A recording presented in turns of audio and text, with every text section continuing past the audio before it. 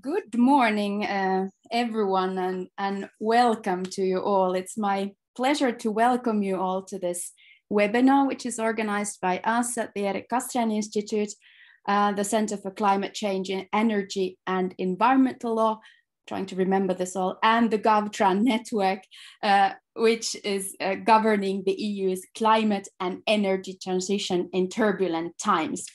And the project, of course, is funded by the Finnish Academy Strategic Research Council. Now, the project where we are all involved right now is about climate change. And of course, there's a lot of change in that area. The climate is changing, but of course, this climate change also requires a great deal of societal change. It requires a lot of policy changes. However, very often when we're looking at how climate policies are debated, it appears like a debate among experts working in many different domains, such as climate, environment, traffic, economics, migration, and what have you. And they will discuss emissions, and they will discuss which alternatives are good, which alternatives are bad, how different things should be counted, a lot of numbers, what is the cost of them. And they debate all these technical details and means to the ends and the right balance between all of these different technical solutions, of which many of us understand very little. So this in a very, I think, often appears like a debate among experts.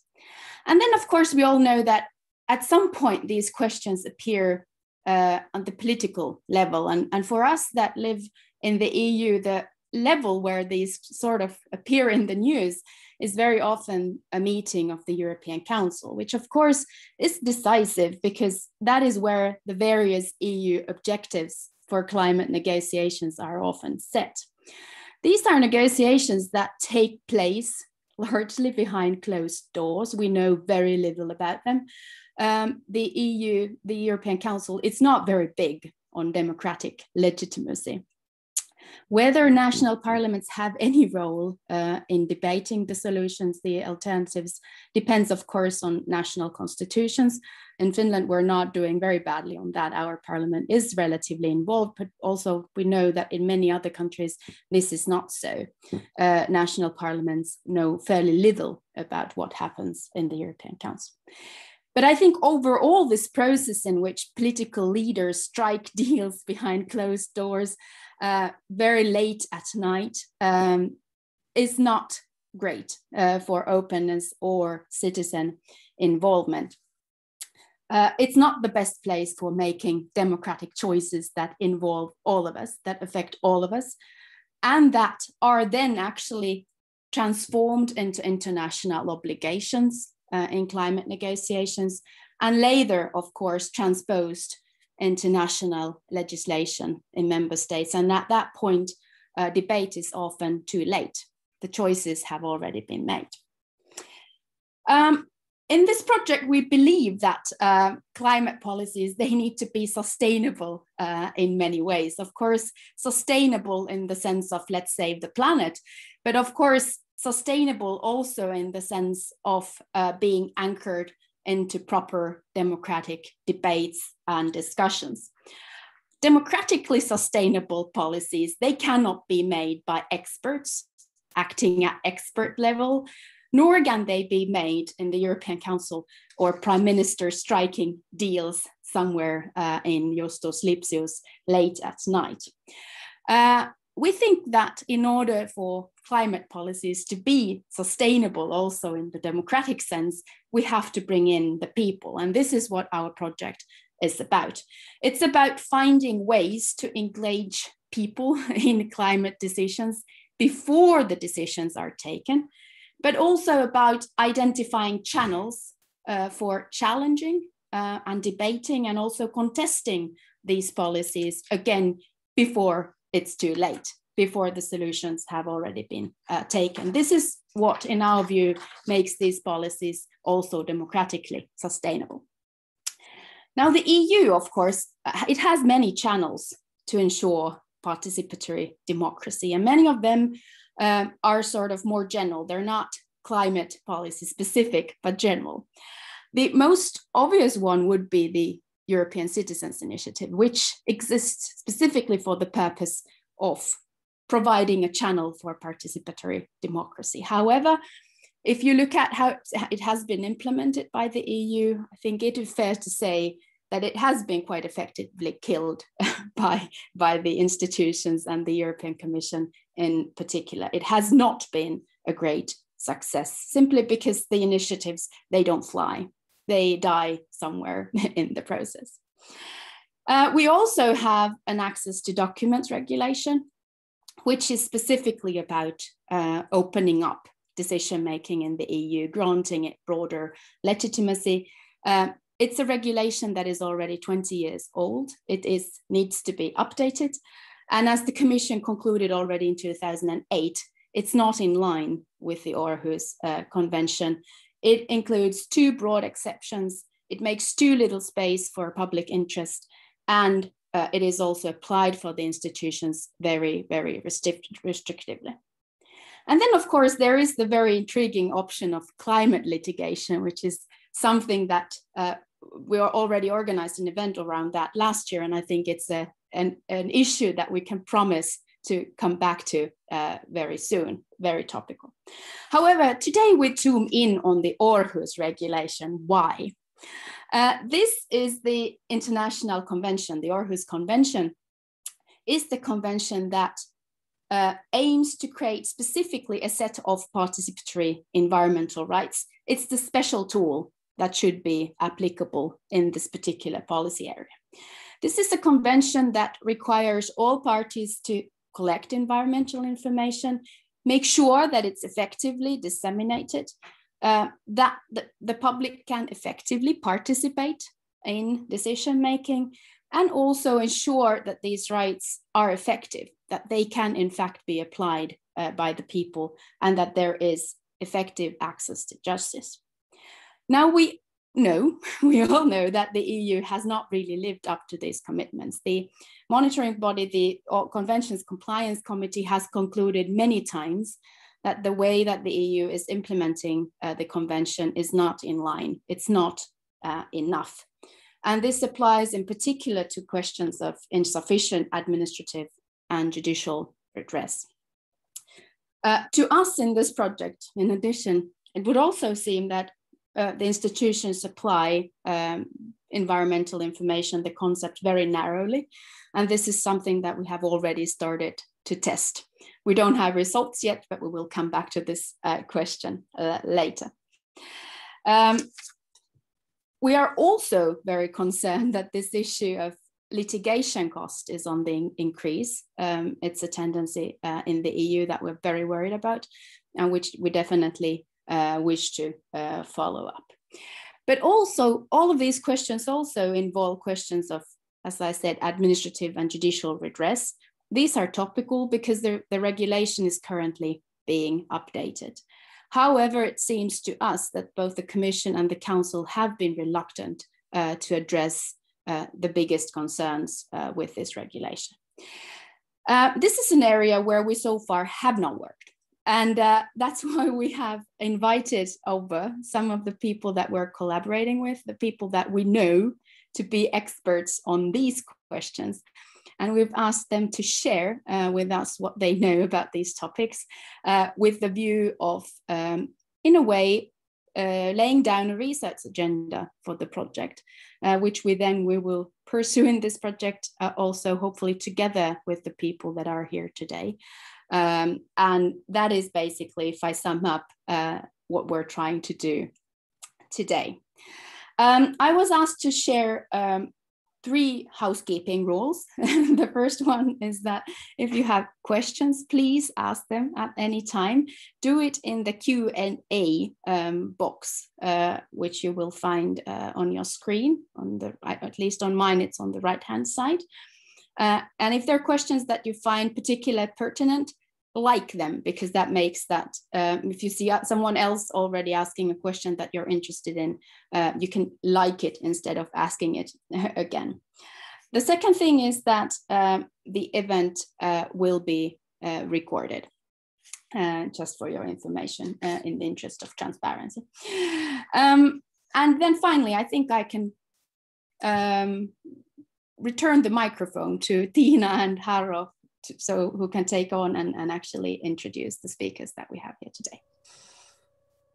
Right, thank you, Päivi, for this excellent introduction, and good morning, afternoon, evening, wherever you are. Welcome to everyone also on my behalf. So my name is Haro van Asselt, and I'm a professor of climate law and policy at the University of Eastern Finland. Now, in the interest of time, I will move straight on to introducing our first speaker, who is Emily Barrett.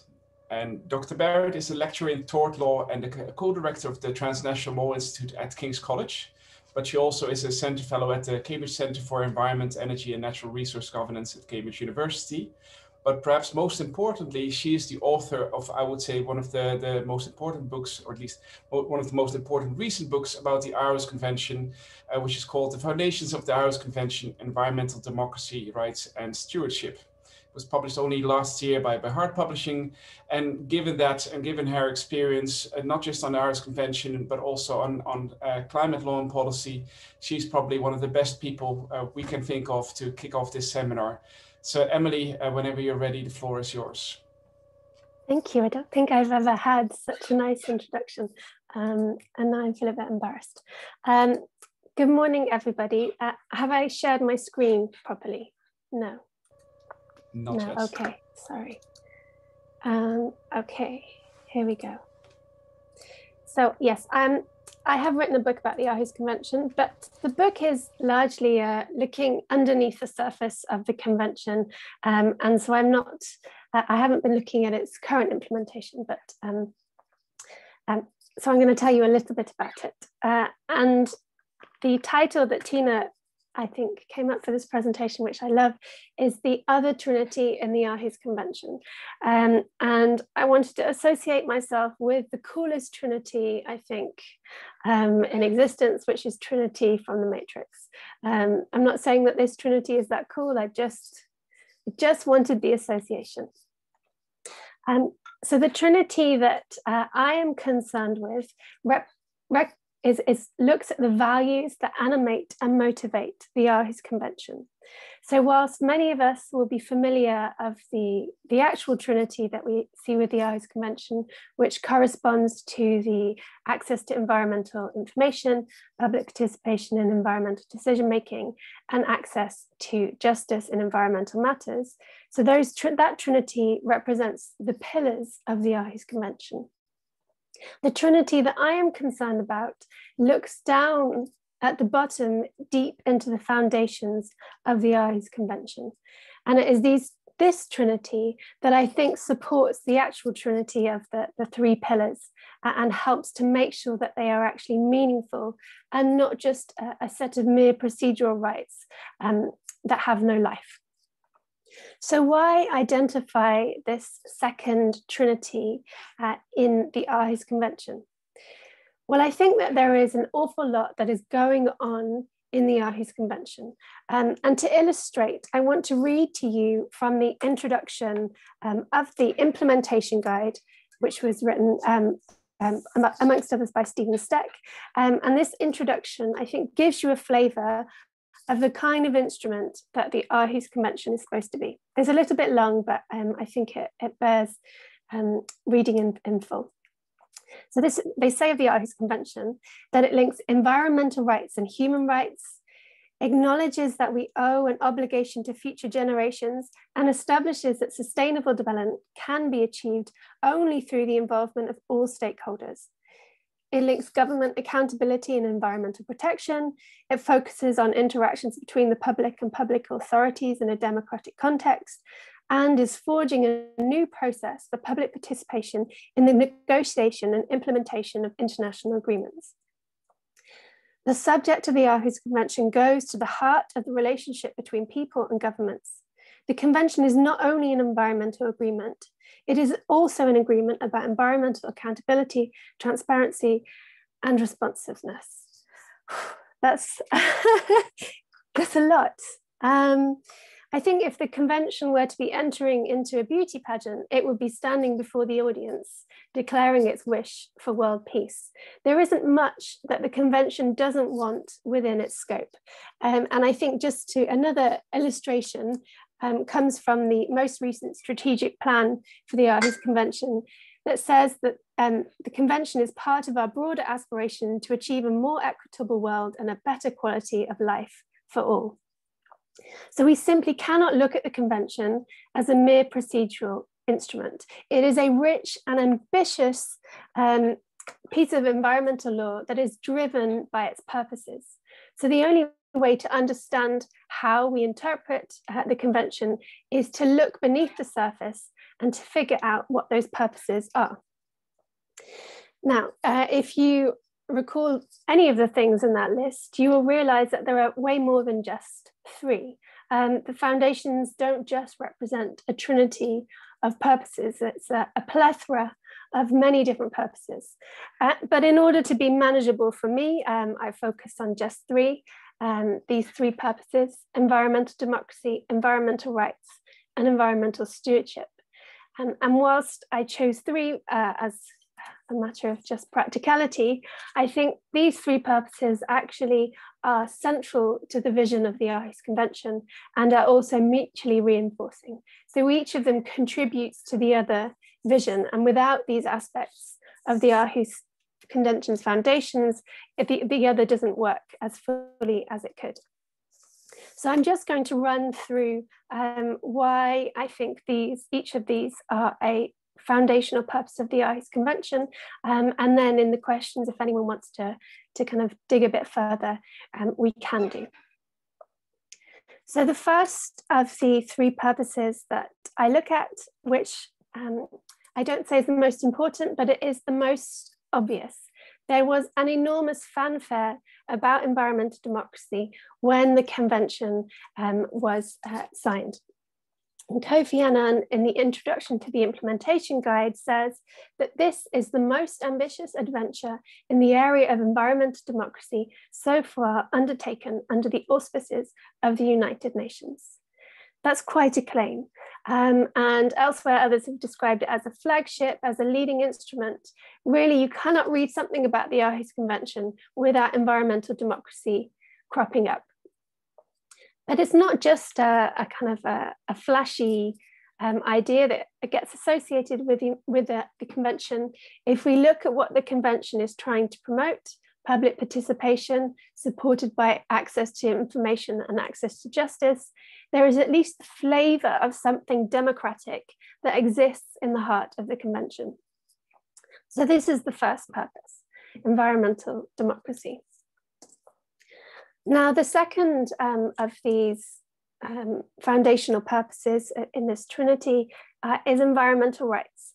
And this, of the 3 purposes that I look at, is the most tricky to get our head around. And I describe it as a riddle in the heart of the convention. And the reason why I think it's a riddle is because of the language of Article 1, which says this: to contribute to the right of every person of present and future generations to live in an environment adequate to his or her health and well-being. So we have this very tricksy language of to contribute to the right of. The convention later on goes to guarantee the rights of access to information, public participation, and access to justice, but it doesn't quite guarantee this access to a substantive environmental right. So there's something there. The convention wants to, in some ways, promote substantive environmental rights, this right to live in an environment adequate to health and well-being. But as we see from the language of the convention, it doesn't quite get us there. And there are a number of reasons why this is the case. When the first idea, kind of the first kernel of the idea for something that might look like the Aarhus Convention was introduced, it was very much a convention about substantive environmental rights. But slowly, as the process of negotiation went on, this right is watered down. And indeed, one of the responsible parties is the UK, my own country, and they emphatically did not want to guarantee a substantive right. So we have this allusion to a right to a healthy environment without it quite being there. So we have this riddle, but it's nevertheless an animating purpose of the convention.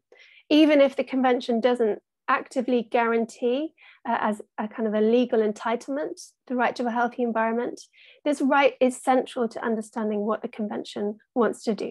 So even if it's just a moral imperative that motivates the three pillars, the other three rights, it exists and we can't ignore it. We can't claim that the convention is all about substantive environmental rights, but we also can't say that they don't exist.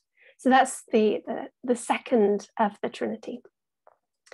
And then finally, in this Trinity is environmental stewardship, which I describe as a persistent whisper in the Aarhus Convention. And this is because unlike environmental democracy and unlike environmental rights, stewardship doesn't appear anywhere in the text of the convention or in any of its implementation in its in its kind of strategic plans or its the documents that describe how it should be implemented. Nevertheless, stewardship is there in kind of the ether of the convention, and we see various references to this idea of stewardship at various points. So if we take, in fact, the first preambulatory recital of the convention, which refers us back to the Stockholm Convention, which gives us a clue that a solemn responsibility to protect and improve the environment motivates the Aarhus Convention. And we see various other references to this idea of responsibility, the need to protect, the need to improve the environment, which gives us an indication that stewardship is somehow underpinning what the convention wants to do. And the reason why stewardship, I think, is an important foundational purpose of the convention is that without this moral imperative that the convention is about doing something for the environment, the procedural rights that the convention guarantees can be abused.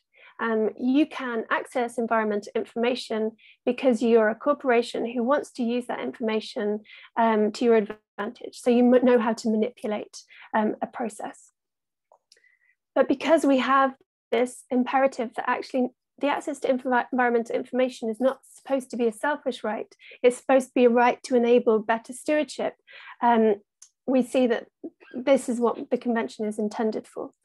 And just to carry on in that theme, just to give you a flavour, I can again talk more after in the discussion. These purposes help to uncover the full interpretive possibility of the Aarhus Convention. And I'll just give you one illustration. So if we look at Article 2.5 of the Convention, which defines what the public who has access to these various rights as being the public concerned. It doesn't give us much more of a clue than that, but if we see the convention as promoting environmental stewardship in order to facilitate environmental democracy, we would see that the public concerned are people who are concerned with protecting the environment, concerned with understanding environmental quality. So that's where I will leave it. These three purposes that animate the convention, I think, are essential to understand the text of the convention. And I welcome further questions in the discussion. Thank you. Thank you. Thank you so much, Emily, not just for a very thought-provoking introduction, but also for sticking well to the time. I was going to give you a heads up at 2 minutes, but that wasn't even necessary. So undoubtedly, you'll have an opportunity to say some more at the discussion, at the Q&A later on. Thank you. But also thanks for this introduction. Thanks for reminding us of the other trinity of the other three purposes of the convention. And for me also for putting the picture in my head of the Aarhus Convention as the winner in the beauty pageant, which is something that will stick to me for after this webinar as well. We'll now move on to our next speaker, who will take us a little bit more down the rabbit hole of the revision of the Aarhus regulation at the EU level. And again, I think we have probably one of the best possible speakers on this topic with us. Our next speaker is Mariolina Eliantonio. And Professor Eliantonio is Professor of European and Comparative Administrative Law and Procedure at Maastricht University. And among her areas of work, she focuses on the enforcement of European law before both national and EU courts. This, of course, also includes the work on access to justice in environmental matters, which brings us back to the Aarhus Convention and specifically the Aarhus regulation at the EU level. Again, Mariolina, I didn't even mention it to Emily, but also for you, you have 15 minutes. I will give you a heads up, a 2-minute warning at 13 minutes, and at 15 minutes, I'll ask you to wrap it up. But you have the floor and 50 minutes are yours. Thank you very much, Harro, and thank you especially also Päivi and Tina for having me here today. And as Harro says, this is a topic I have been working on for a long time, and it keeps on being open and topical. The EU institutions in general keep on disappointing us, so that's a great opportunity for me to say how frustrating that is. So the part of the talk that of this seminar, let's say, that I will cover is the Aarhus regulation. So in that sense, my talk is very much complementary to the talk of Joanna, which is coming later, and which will be more focused on judicial protection. Because of course, as Päivi mentioned in the very beginning, administrative and judicial review are to some extent two sides of the same disappointing coin that we are faced with when it comes to environmental justice and environmental democracy more in general. Of course, the Aarhus Convention, as we know, is a mixed agreement, is binding on the EU and the member states. What we are focusing on today, of course, is that part of the scheme. So in as far as the Aarhus Convention is binding, again, on the EU institutions and its member states as a matter of EU law. Now, for the purposes, of course, of the Aarhus regulation, what we are more particularly focusing on is administrative and then subsequently judicial review before the EU institutions and before the EU Court of Justice. But of course, in the system of multi-level judicial protection of the EU and the member states, there will be some reference, let's say, to the member state level, although as such the focus is on access to justice and also access to administrative review for actions of the EU institutions and not actions of the member states. So that's a first caveat to delimit the scope of my talk. Now, this is a picture or a scheme that Johanna will also show in a moment in her talk, and that shows also how complementary our presentations are. And that is a scheme that, in fact, the Commission itself uses to show that in order to challenge omissions, acts and omission in environmental matters that are stemming from the EU, there are in essence, let's say, two avenues of judicial review: the action for annulment and actions before national courts. But there is, in first instance, an administrative review procedure, the one that is set up and further elaborated in Article 10 of the Aarhus regulations. So the topic of my presentation today is the internal review procedure as it is set out in the Aarhus regulation. And as I said, then Johanna will take it over to look more at the judicial review part. Now, where does the story start? It starts from the fact that the EU tried to implement the Aarhus Convention when it signed and ratified it. And as far as the EU institutions are concerned, it set out this mechanism of internal review, according to which environmental NGOs need, before having access to court, to make a so-called request for internal review, a kind of objection procedure, say, if you have it in several of the member states of the EU. But this is only available to them when an EU institutional body has adopted an administrative act under environmental law or has omitted to adopt such an act. Now, where is the trick in all of that? That the notion of administrative act is further defined in the Aarhus regulation as a measure of individual scope. Now, of course, the the key to this discussion is what is a measure of individual scope? Well, it's not a measure of general scope. Well, then what is a measure of general scope? We don't know, or rather, we don't know explicitly from the treaty, because the treaty does not really define neither what is a measure of general scope nor what is a measure of individual scope. What is also missing at the EU level is what the Germans call an Handlungsformenlehre, so a doctrine of administrative action. So there is no such dogmatic categorizations in the EU of what is measures of individual scope, what are measures of general scope. So this kind of came in incrementally to be defined by the case law of the Court of Justice in general, not per se in relation to the Aarhus regulation, but of course this assumed a totally different connotation with respect to the Aarhus regulation problem, because the notion of individual versus general scope is the gateway through which you have access to this individual, to this internal review procedure. So are regulations measures of individual scope? No, clearly not, and that is pretty undebatable, let's say. So regulations are per definition measures of general scope. This is also to some extent general application, to some extent also hinted in the treaty, it's also been mentioned by the Court of Justice and repeated also in internal review procedures that whether they are now legislative or not in nature, regulations can never be measures of general scope. Now, what about decisions? Decisions are binding on those to whom they are addressed. So can they be measures of general scope? Largely, in fact, not.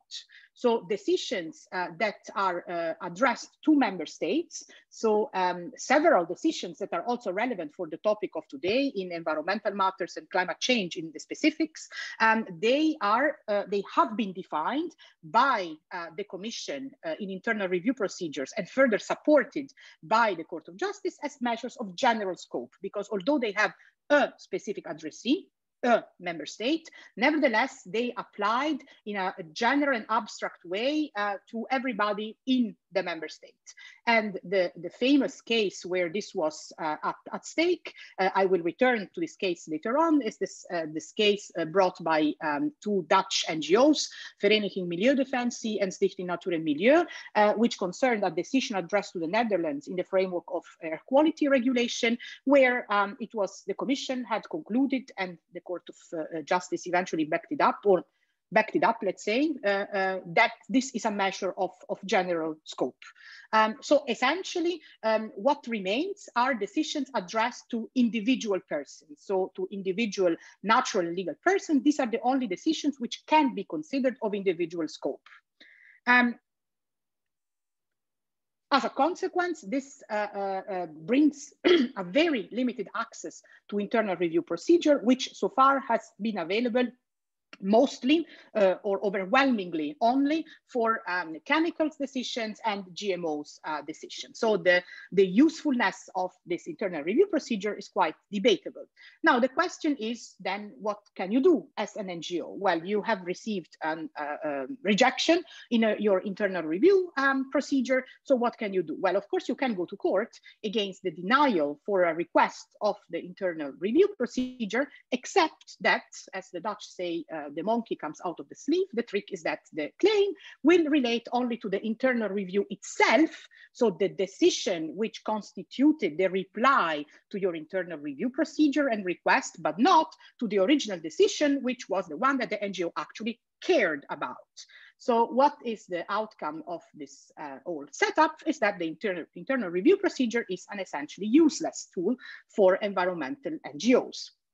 Now, this was recognized in this very long, say, let's not call it litigation, it's not litigation, but say mechanism or complaint procedure, which has been brought before the Compliance Committee, where the committee eventually concluded that the internal review procedure coupled with limited access to justice possibilities, which also Joanna will go into depth in the next presentation, is in violation of the Aarhus Convention. So the EU, as we all know, is currently in violation of the Aarhus Convention and its commitment under the Aarhus Convention. Now, is the Court of Justice, as guardian of EU law and also the EU commitments under international law, doing something about it? Because there is clearly a situation here of a piece of EU secondary law, the Aarhus Regulation, in violation of the international commitment entered into by the EU. No, the Court of Justice is not doing anything about it because, without needing to go into the technical details of this, it concluded, in my opinion, cowardly, that it did not have the jurisdiction, the competence to control whether the Aarhus Regulation is in compliance with the Aarhus Convention. So it didn't say it is or it is not. It said, well, I can't control it because of certain earlier case law, which is, in my opinion, of very dubious applicability in the story at stake here. Bottom line is that the Court of Justice has not been very helpful in this whole story. So the ball was back in the court of the Commission. So is the Commission doing something to repair this violation of the EU, of the Aarhus Convention? And that's where we go to the modern days. So there is a recent proposal for an amendment of the Aarhus Regulation, where the Commission very triumphantly said, well, we are so open, so democratic. We want to comply with the Aarhus Convention because we truly believe in it. So we want to move from administrative act and being an act of individual scope to cover also non-legislative acts with legally binding and external effects, except if union law explicitly requires implementing measures at union or national level. So moving from this, in a way, narrower definition of administrative act in the earlier formulation of the Aarhus Regulation, this proposal now offers a slightly broader definition of an administrative act for the purposes of the Aarhus Regulation, because it has at least abandoned this idea of an act being only of individual scope.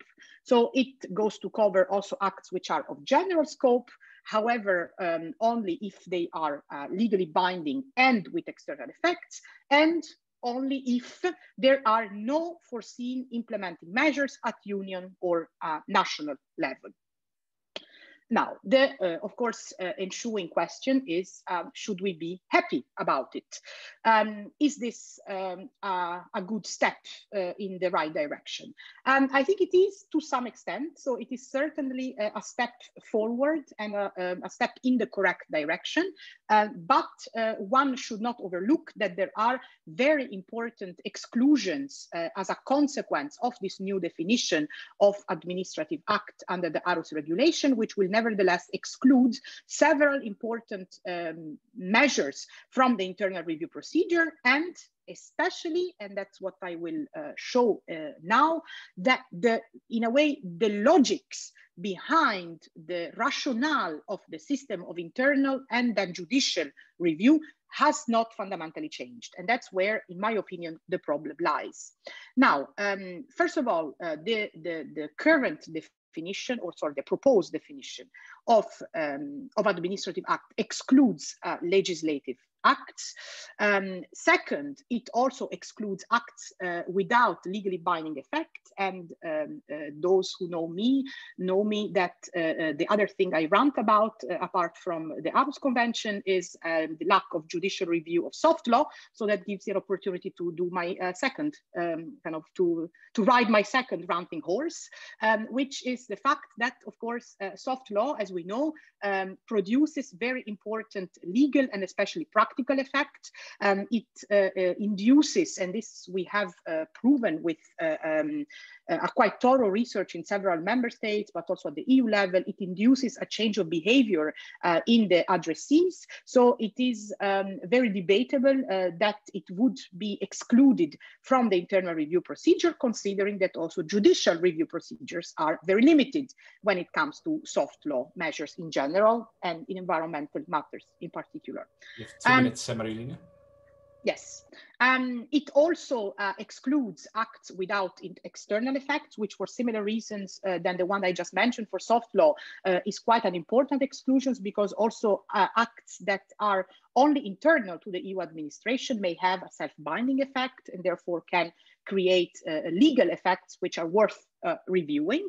And finally, and that's the last point I want to make, and that's the one that to me is the most worrisome, the current proposal excludes acts which foresee EU or national implementing measures. And now I go back to my initial scheme. Why is this exclusion here provided in the proposal? Because according to the scheme that the Commission thinks is the correct scheme to understand the multi-level system of judicial protection in the EU, when there is an act of implementation at national level, then the correct forum are the national courts. And if there is a problem with the underlying EU act, then access to justice is ensured indirectly through the preliminary question of validity, meaning that the starting point, the logics behind the system is this mantra repeated now since Lever of the complete, allegedly complete system of remedies. Except that we all know that this is a unicorn. The complete system of remedies does not exist. It only exists in the mind of the Commission. Or I don't know if it exists in the mind of the Commission, but at least they want to believe that maybe, or they want to make us believe that they believe it. I don't know. Why does the complete system of remedy not exist? Because standing conditions are largely determined by national law on the basis of the principle of national procedural autonomy. The Commission could have done something about it because these standing requirements can be very diverse, very varied, and therefore provide different accesses to NGOs to eventually challenge indirectly EU law. But the Commission is not doing much about it. They came up with this very lukewarm Commission communication on access to justice a few years ago, where they basically said, well, you know, standing conditions need to comply with the principle of effectiveness and effective judicial protection.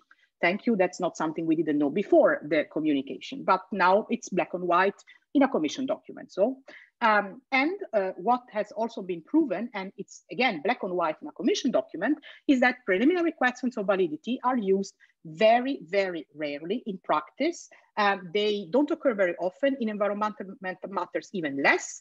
And in order to close the last piece of the puzzle, even if there would not be national implementing measure, but only EU implementing measure, then anyway, you would have to wait for the EU implementing measures and raise a plea of illegality in front of the EU court. I am currently conducting research on the plea of illegality, and I have found out that since the Treaty of Lisbon, so that's 15 years, the plea of illegality in every EU policy has been used 23 times.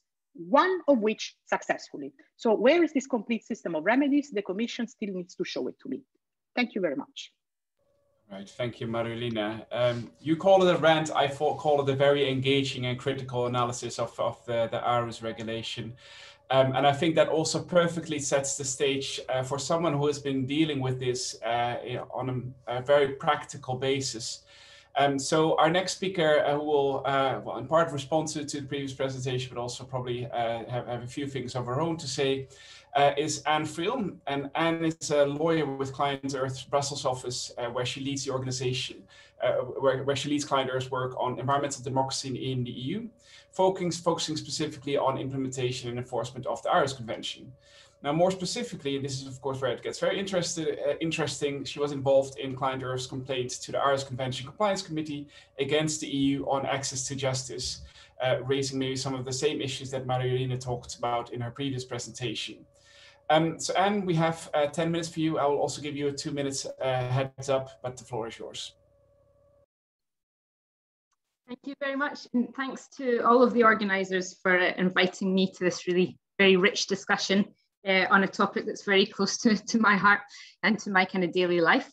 And particularly thanks to Emily and Mariolina, if I can call you by your first names, because we haven't really officially met before, for those presentations. That certainly, yeah, I think that we can say that we're kindred spirits already, because yeah, I'd certainly echo a lot of what you said. So as Harro said, I come to this topic from very much a practitioner's point of view. So at Client Earth, we're an environmental NGO, but we're made up mostly of lawyers, and we use kind of legal avenues to protect the environment. And so the Aarhus Convention is very much at the centre of what we do. And me and my team, we work to support all of our colleagues in using the rights in the convention, and also in pushing kind of for better implementation and enforcement of the convention in general, both in the member states and the EU level. So we, as environmental activists, we see very clearly the link between these procedural rights that are enshrined in the convention and kind of positive environmental outcomes that we work towards. So when individuals and the organisations they create can exercise their rights to scrutinise decision making and participate in it, and as a very last resort to challenge it when it doesn't comply with environmental law, we have some hope of making some progress. So the question in this conference is about whether revising the Aarhus regulation can secure adequate legal protection for climate action. So I think, first of all, I want to echo what Emily said, in that we're talking about access to justice mostly here, but of course there are 3 pillars in the Aarhus Convention, and the EU is kind of lacking in all 3 of those pillars at the moment, and a lot of progress has to be made very quickly if the EU is really going to live up to its international commitments under the Paris Agreement, and also its domestic commitments that it's making in this huge push of environmental legislation making under the EU Green Deal. So it's very, time is of the essence, that's for sure. And obviously the EU plays a huge role in climate action in the EU, and obviously internationally as well, and not just through legislation, but also through what have come to be known now as administrative acts, non-legislative acts, basically. It's difficult to overestimate the power that the EU institutions hold in the non-legislative decisions that they're taking on a daily basis. For example, defining the lists, the projects of common interest on transnational infrastructure, energy infrastructure projects. They also, define the sustainable investments under the EU, under the taxonomy regulation. The EU state aid decisions, they have a huge importance in terms of deciding what is going to be the balance between renewable and fossil fuel energy. All of these decisions are hugely important, and yet there is really no way for individuals and NGOs to bring them before the Court of Justice when they breach the legislation that's passed by the EU co-legislators. And that is to be contrasted with the fact that privileged applicants, for example, the member states and the other institutions, and often industry applicants, do have access to challenge decisions that affect their own interests. So that imbalance, I think, certainly plays a role in how the EU institutions focus on protecting the environment, when they know that they can be challenged for breaching other interests, but not for breaching environmental law. That obviously has an impact in how decisions are taken. So therefore, yeah, I absolutely believe that the Aarhus regulation could potentially play an important role in providing greater legal protection if it's done properly. And so I think Mariolina really outlined some of the main problems with the Commission's proposal, and why we're in a situation where after, well, now it's 4 years after the Aarhus Convention Compliance Committee said really clearly that the EU is in breach of the access to justice provisions, and we've gone through this whole process to lead us here to this legislative proposal. We're still in really big danger that the EU is going to miss the mark completely, and that we're not going to make the progress that we need at this point. And that's hugely hugely problematic and a really big waste of energy and resources. So there's still a chance to you know, for the institutions to do the right thing. The regulation entered trilogues last week, so this is really the last push. And I'm just going to talk about a few of the things that are still quite problematic and the reasons that especially the Commission and the Council are putting forward for maintaining the kind of the problematic parts of the proposal. So I'm going to hone in directly on this problem, which for me, from a practitioner's point of view, is probably going to be the most problematic, which is the exclusion from internal review of acts that require national implementing measures. That, for us, we're very worried about it. It can really kind of hollow out the whole regulation of much of its effect. Many, if not most, EU administrative acts require national implementing measures at some point. I think an example would be one decision that the NGOs have tried to challenge the internal review and obviously failed because of the admissibility criteria up to now have been like the authorizations of active substances like glyphosate, for example, which then are implemented through national authorizations of the products containing the active substance. And so these, for example, would continue to be completely out of reach for us, as well as many of the other decisions that I already talked about. So as Marilena explained, the logic for this of the Commission is that these measures should be challenged through the preliminary reference procedure. And as an organisation that litigates also in member states, we know very well the problems with trying to bring preliminary references both on interpretation of EU law and on validity. The fact that we are just not in control of whether the judge decides to refer the question, even after overcoming all of the admissibility and costs, barriers, etc. We're just not in control of whether the judge does that, and that is probably just one of the many problems involved with this mechanism. That's not to say that we don't value the preliminary reference mechanism. We all know that it's of huge importance to the EU legal order, etc. But here we've got to really hone in on the fact that it's just clearly inadequate as the only mechanism for holding EU institutions to account for their decision making. And that's really what I think some of the institutions don't really understand, that this on it by itself is just not going to cut it in terms of bringing the EU into compliance. So the question is then, why is the EU kind of really insisting on this? And that sometimes is quite difficult to understand. There seems to be two different arguments put forward.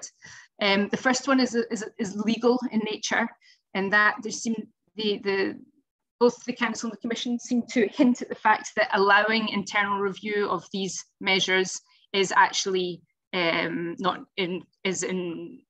it clashes with the treaties. It goes against the EU's legal order, which doesn't really stand up to very much scrutiny. I mean, obviously, I think that what they're saying is that the third non-treaty-based avenue for judicial review is does not go along with the treaties, which is a bit ridiculous because, as Marilena said, internal review is a very different mechanism from either Article 263 or Article 267. It doesn't result in an annulment or nullity of the underlying measure that we wanted to challenge in the first place. That's impossible, and so there's no reason really why it wouldn't be in conformity with the treaties. And so that brings me to the second argument we put up, which is a political argument, which is really kind of almost religious, in that it kind of raises the preliminary reference procedure to this level of sanctity that is untouchable, and that there's a lot of kind of anger, I think, that the Aarhus Convention Compliance Committee would dare to question the preliminary reference procedure as the mechanism for access to justice for citizens. I loved the unicorn. That for me, that really kind of sums it up for me. And I think that a lot of this overzealousness in these arguments being put forward by the Commission and the Council can certainly, some of the responsibility lies with the Court of Justice, of course, for its kind of blind blind mantra of the complete system of legal remedies, which we know does not have any relation to the reality of actually using the mechanism. You have 1 minute. So, okay, yeah, I just want to finish by saying that this is very problematic, not only in terms of legal protection for climate action in the EU, but also in the wider European context. I want to end on the note that what the EU is doing by failing to bring the EU into compliance with the Aarhus Convention is very, very dangerous for the wider European and Central Asian region, which are all, all of these countries, 47 different countries have acceded to the Aarhus Convention.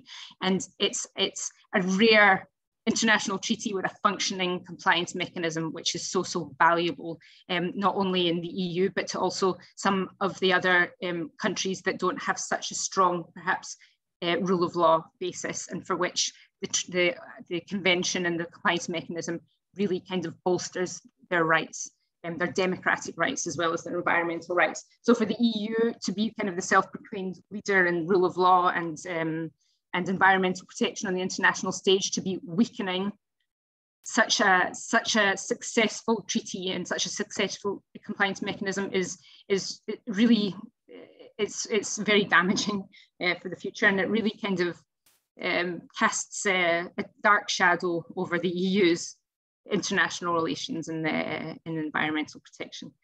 So that really has to be taken on board by the EU institutions before October, because that's the meeting of the parties, and that's when all of this will blow up, basically. So that's my final remark is a plea that this will kind of be taken seriously in the very short weeks and months to come. Yeah, I'm very happy to take questions. Right, thank you, Anne. Thanks for basically laying out what is at stake, both in the EU, but also more broadly in the context of the Aarhus Convention, and going well beyond the EU, something that we'll return to also after the break. So now, to give everyone a chance to stretch their legs, to grab some tea or coffee, basically have a quick comfort break. We'll reconvene in 5 minutes, so at 5 past the hour, and then my colleague Tina Paloniti from Helsinki University will take over in the moderation. In the meantime, just as a reminder, please use the Q&A box to leave us any comments, questions, any other things that you're thinking of, so that we can take it up in the discussion. But we'll see each other in just a few minutes again.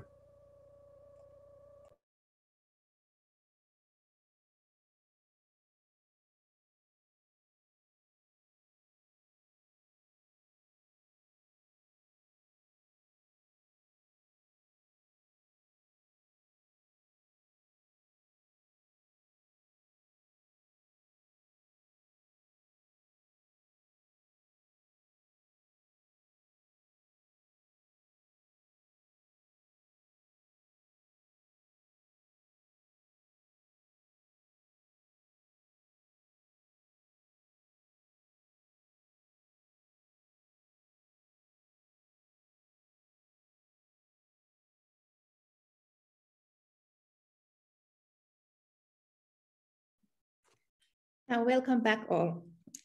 Also on my behalf, lovely to have you here and to have this excellent webinar launching our new legitimacy project. It's been delightful to hear you, and I really look forward to the upcoming talks yet. We are having 4 presenters or respondents in this second half of our webinar. I'll shortly introduce all and then give floor to them.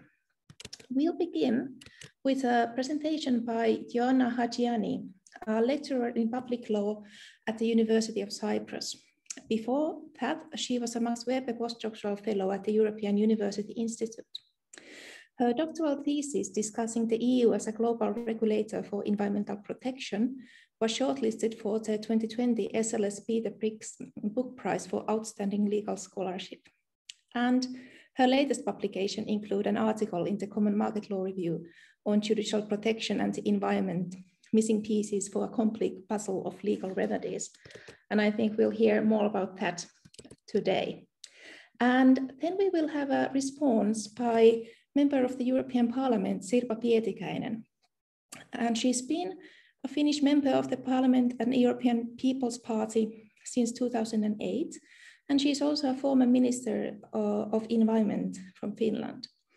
And within her work, Ms. Pietikäinen seeks to combine her two specialties, that of environment and economics. And at the European Parliament, she's a member of the Economic and Monetary Affairs Committee and the Women's Rights and Gender Equality Committee, as well as the substitute member of the Environment, Public Health and Food Safety Committee.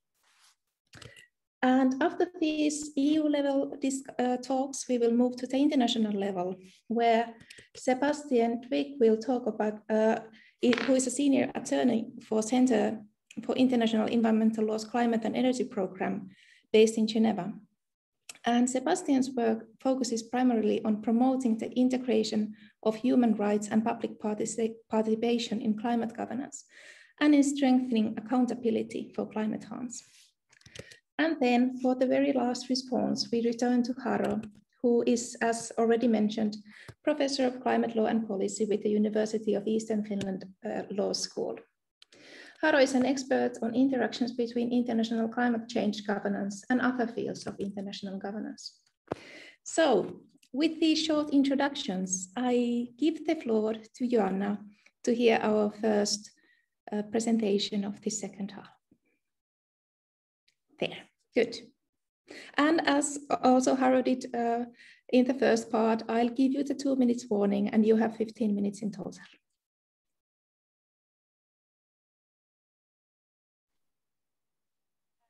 You confirm that you can see? Yes. All good. Thank you. All right. I will now mute myself. All right. I would like to start by thanking the organizers for putting together this webinar and providing us the opportunity to discuss this important matter at this pivotal time when the Aarhus regulation is being revised by the institutions. Although related to the Aarhus regulation, my presentation will not specifically focus on its application and its scope, as this has now been explained thoroughly by Marjolina.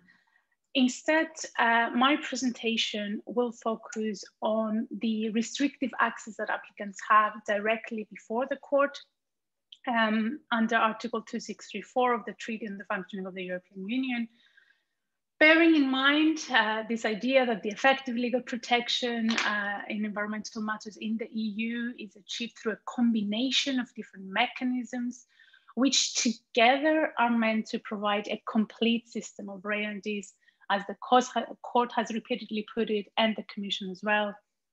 I think understanding the court's approach in recent climate cases demonstrates the extent of the gap of effective legal protection in the EU.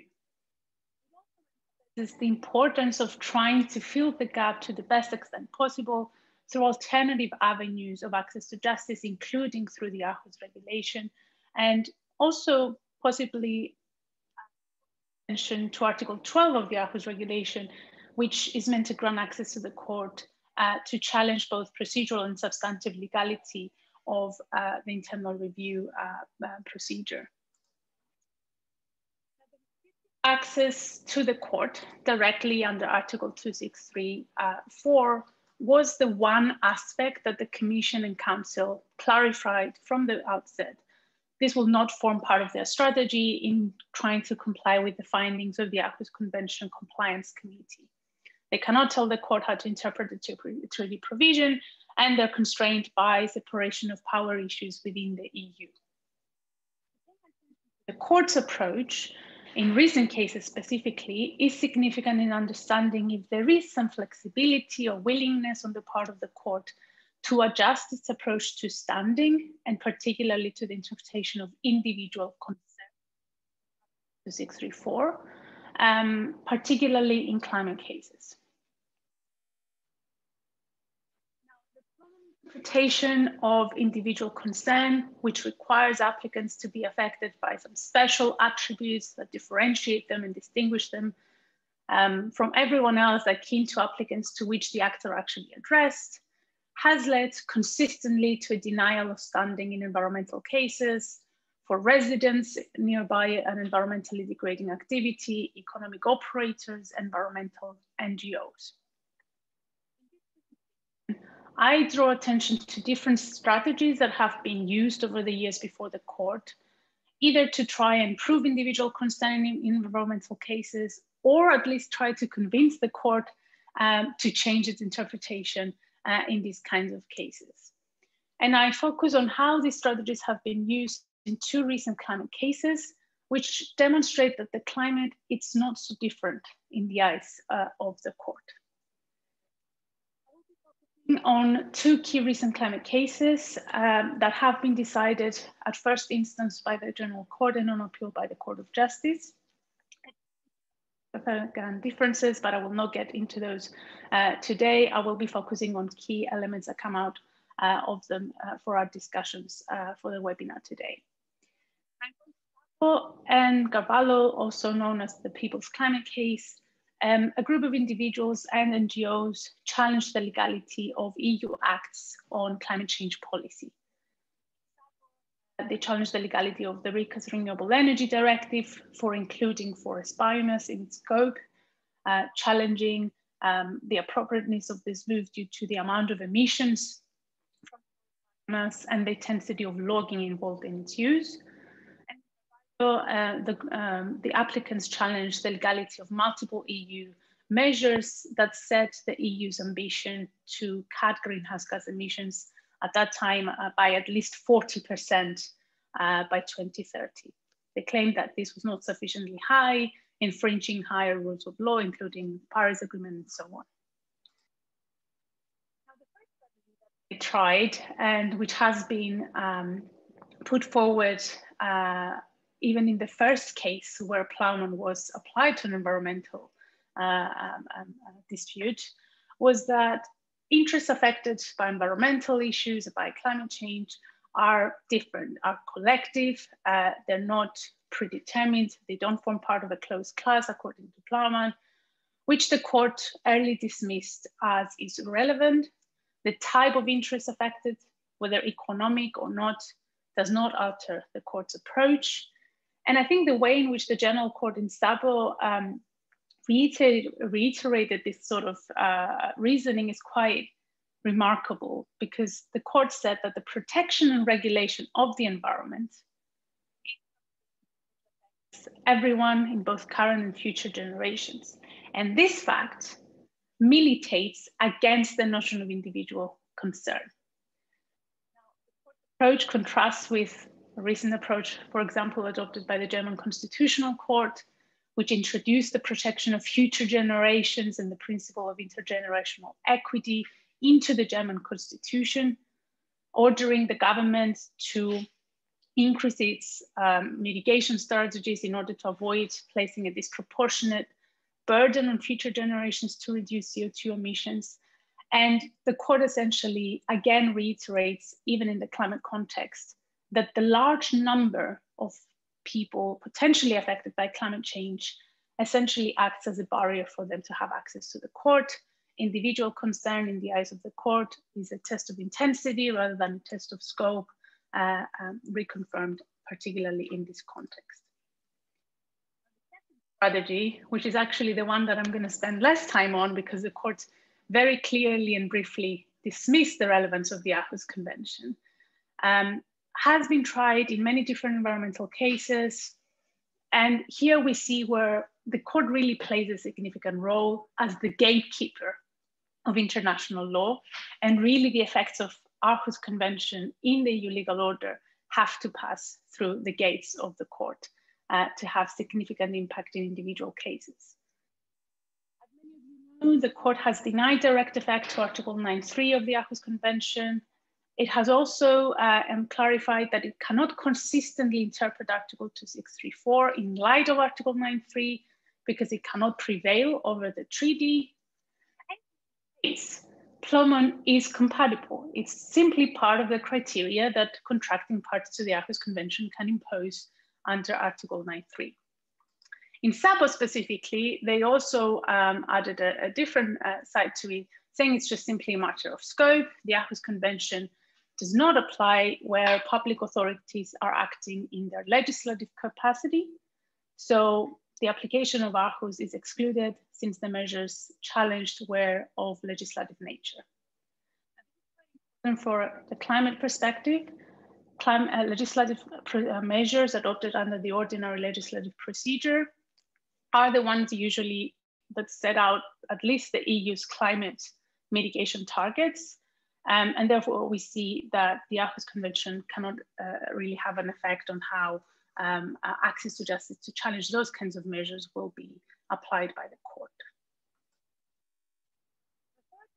The strategy that was tried links to the principle of effective judicial protection, which is also recognized under Article 47 of the Charter of Fundamental Rights. The court recognized its importance, but again emphasized that this cannot set aside a provision of the treaty. The court again clarifies effective judicial protection does not equal a right, unfettered right, to an annulment procedure. Elsewhere, other pieces of the puzzle of the full system of remedies should give you the answers, including the preliminary reference procedure on validity and the illegality action that Mariolina mentioned earlier. Court's approach, even though the applicants highlighted that what we're seeking, what we're challenging here, cannot really be remedied through national courts, since we're challenging the level of ambition at the EU level. But this was really not relevant for the court. Briefly, that this strategy is very problematic in the sense that it has influenced, combined with Article 9.3 of the Aarhus Convention, the court's approach in determining access to national courts. Article 9.3 have led the court to establish obligations for national courts to ensure wide access to national courts to challenge potential violations of EU environmental law, even when secondary legislation does not specifically provide for it. So, Habitats Directive and under the Water Framework Directive. Double standards in identifying the obligations of courts in ensuring access to justice. And even though we don't have a similar climate case, this logic that access to national courts should guarantee effective judicial protection very much influences the court's reasoning in climate cases as well.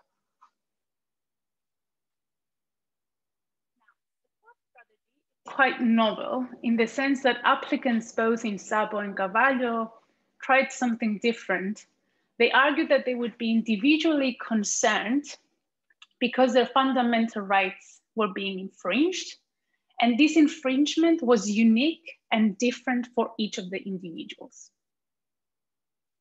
Knowing the approach, it's not surprising that the court rejected this sort of argumentation along the following lines. The fundamental rights are high-ranking rules of law, they need to be respected. That an act infringes those rules does not mean that they're individually concerned. The court insists on the Plowman formulation that to be distinguished. In relation to climate change specifically, the court says, well, every individual is likely to be affected by climate change in one way or another. The fact that the effects of climate change are different for each of the individuals does not equal individual.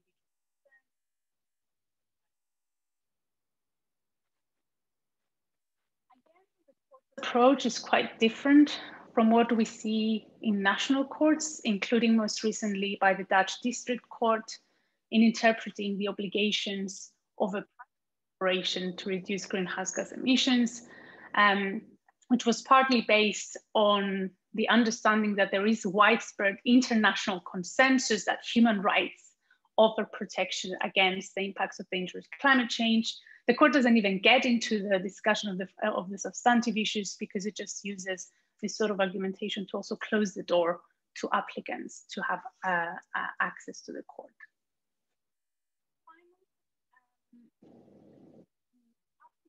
Also tried to convince the court that Plowman is not the only possible interpretation, that actually in its case law, sometimes it applies a more flexible approach.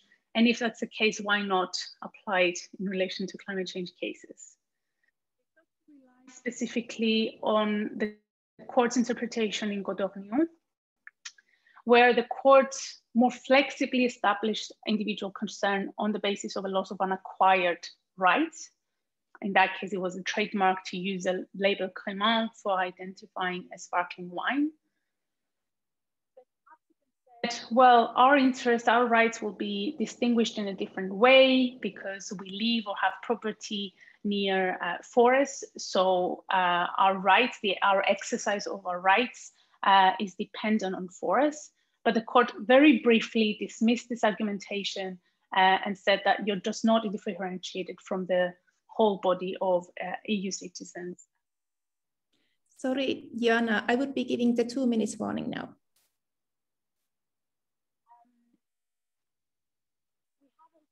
Cases where the court not so often has applied more flexible interpretation to individual consent, like competition law cases, or even back when the court recognized standing rights to the European Parliament when this was not provided in the treaties. There seems to be sometimes the tendency that ideological parameters might influence the court's approach. And if that's the case, then why shouldn't climate change influence the court's approach? And these would change the discrepancies that apply at the moment where economic operators have more rights to challenge the authorization of a potentially dangerous substance than environmental NGOs or the public. Overall, the court insisted in these recent climate cases on its long-standing rationale that effective judicial protection will come through the complete system of remedies. Interestingly, it seems to have also thrown the ball to the treaty makers.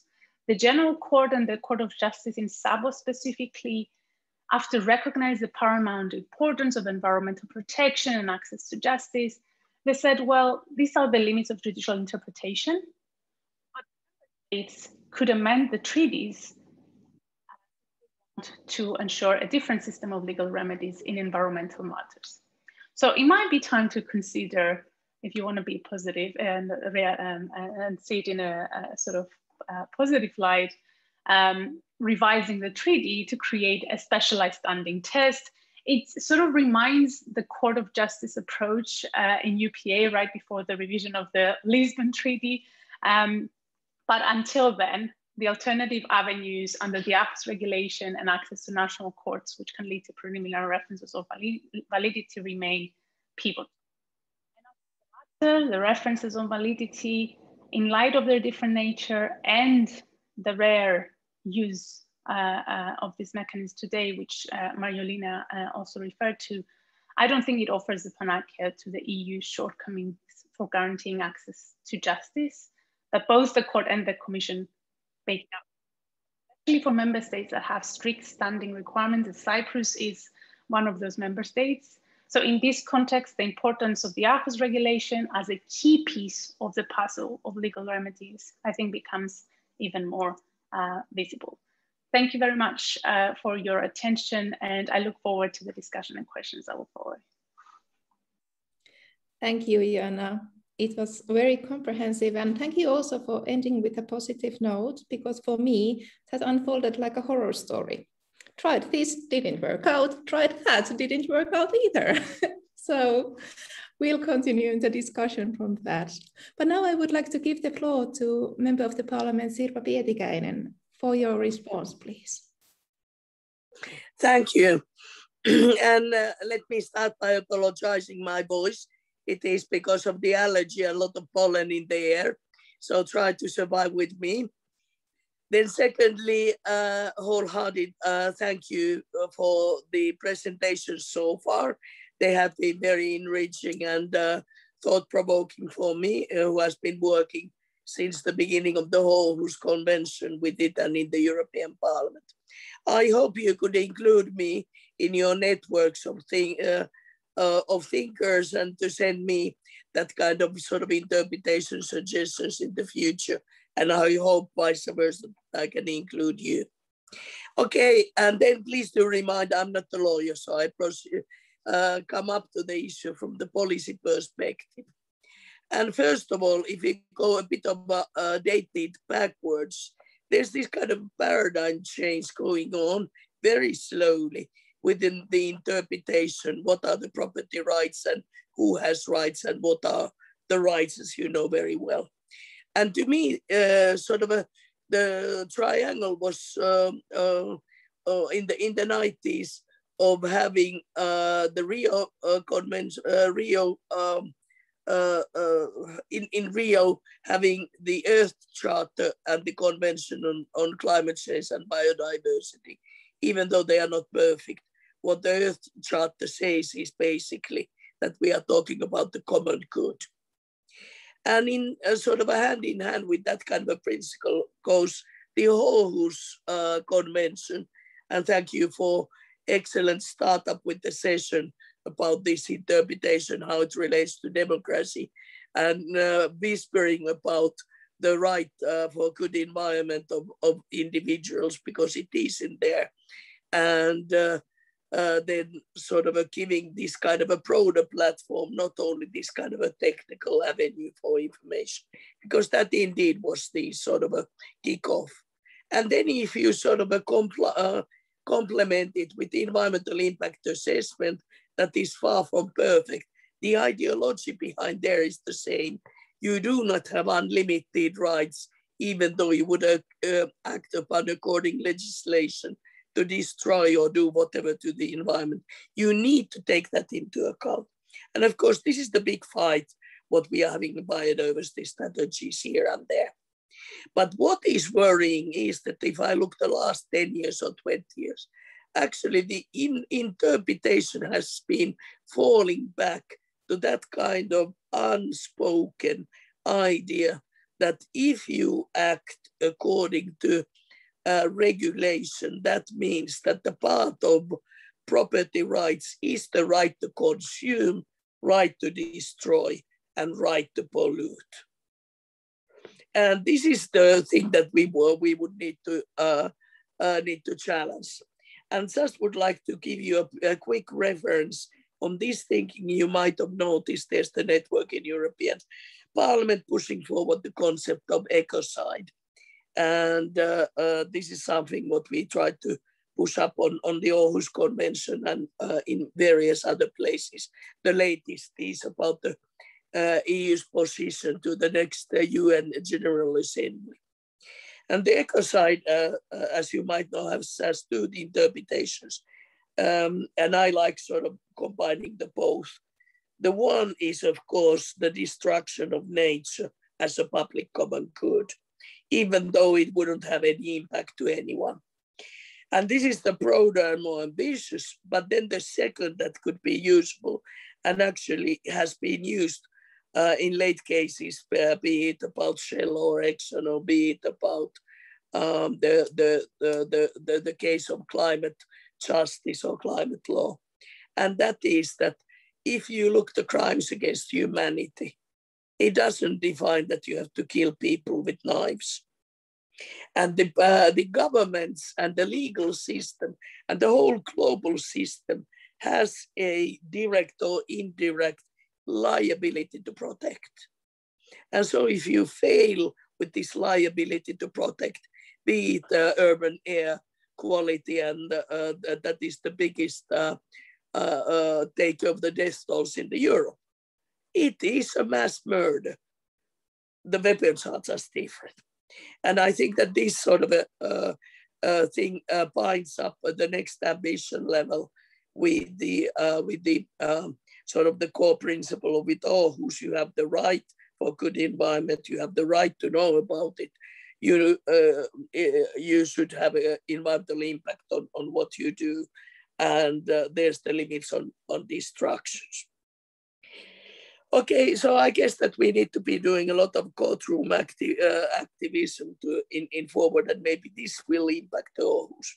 But then let's go back to the Aarhus and the massive frustrations of the Parliament, European Parliament has had it also, what we heard, and especially Marcelina had very good points on this.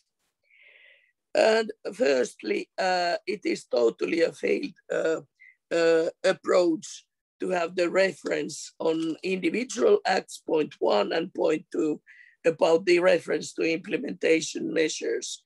And actually, this is commissions this kind of a circular argumentation, telling, okay, yes, we comply, but actually we don't comply because they need to comply, and they don't comply because then again, you know, it is just the implementation of the European regulation. And to me, this kind of a theoretical question is, isn't this against of the rule of the law? Isn't it against sort of doing that kind of actions that actually distort the origin of international convention and the action? And could we have someone to try to raise a case against Commission about this? Because I'll conclude then when I conclude with the point how to challenge and what to challenge, and that was what we heard just before my intervention. And I think that these sort of a challenging acts with good lawyers should be done nationally. They should be done directly towards the Commission, and we should see what we can do with the European Court of Justice. It might be more difficult to challenge the interpretations to be unlawful. That I think that when they washed hands, actually, they did that. And could we do it in international circus or in international sort of interpretation of the convention? And we have to remember what was the UN's reaction on the EU's Commission original plans to work with the Aarhus Convention. And yes, there are 3 or 4 points, and I just would like to, for your work, clarify what problems we have in concrete level. Soft law, that is a major part of the actions. And now if you can't have background about biodiversity strategy or its implementation guidelines, and we are far from having a biodiversity legislation, so it would fall in soft law as such a major thing. Who could seek the information? Who could seek the background papers? Then it is the research in general. And that is a bit twofold point. I understand that you couldn't sort of leave, in quotes, all lunatics to harass Commission with all the impact assessments. But this is a bit far-fetched position, because that was basically why the Commission member states don't want to have the access to background research. But the real reason is that I remember that, for example, when we are talking about the tar sand and whether that could be imported to EU or not, that was a couple of years ago, the Commission did 3 impact assessments, because the 2 first ones failed to give a positive answer to a Commission that this is sustainable and could be imported to EU. And this is totally out of the sort of a procedure that Commission can sort of, I would almost call it, falsify the results by looking and recruiting the impact assessment makers so long that they get the answer what they want.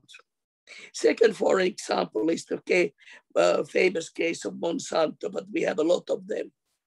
So there's the case that there's the scientific proof and international WHO scientific proof about pesticides and their impact. But suddenly there's the new research that is only referred as a research that shows the agencies that this is completely safe. You can't access the research, you can't access who financed that. But then, yes, it has implications, because based on this verification of the agency, actually the commission is interpreting that, yes, you should continue using nicotinoids and Monsanto products. And voila, after a while, you notice that it was financed by Monsanto, the whole study, and actually didn't have anything else.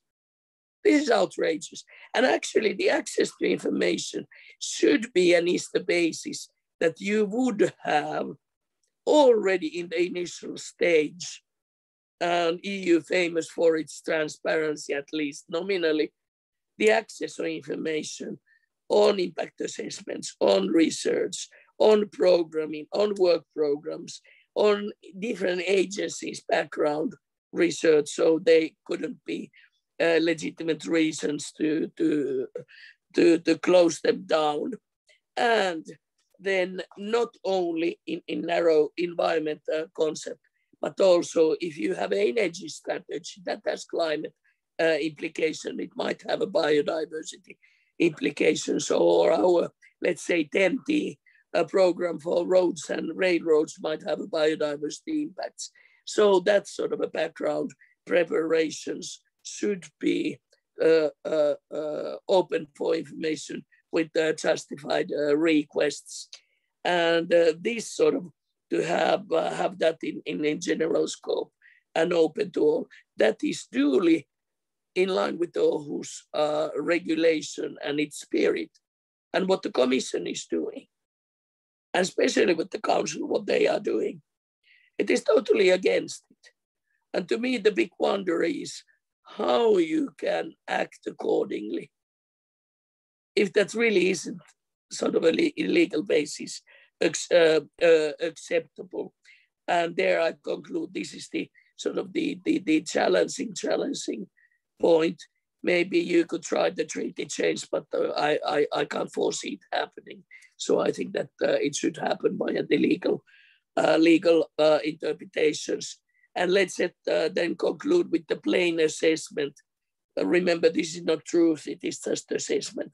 Well, why then do the Commission act like this and the member states? It is the old-fashioned industry strategy, energy strategy point of view. Do not come and mess our growth and national interest, be it forests or gas or whatever coal. Do not mess up with our sort of a serious economic interests. And then basically it is the fear that pushes the Commission and especially the member states to use this kind of a behavior. Thank you. Thank you. Thank you. That was very insightful and excellent combination with the presentations. I look forward to continue in the discussion from these teams too.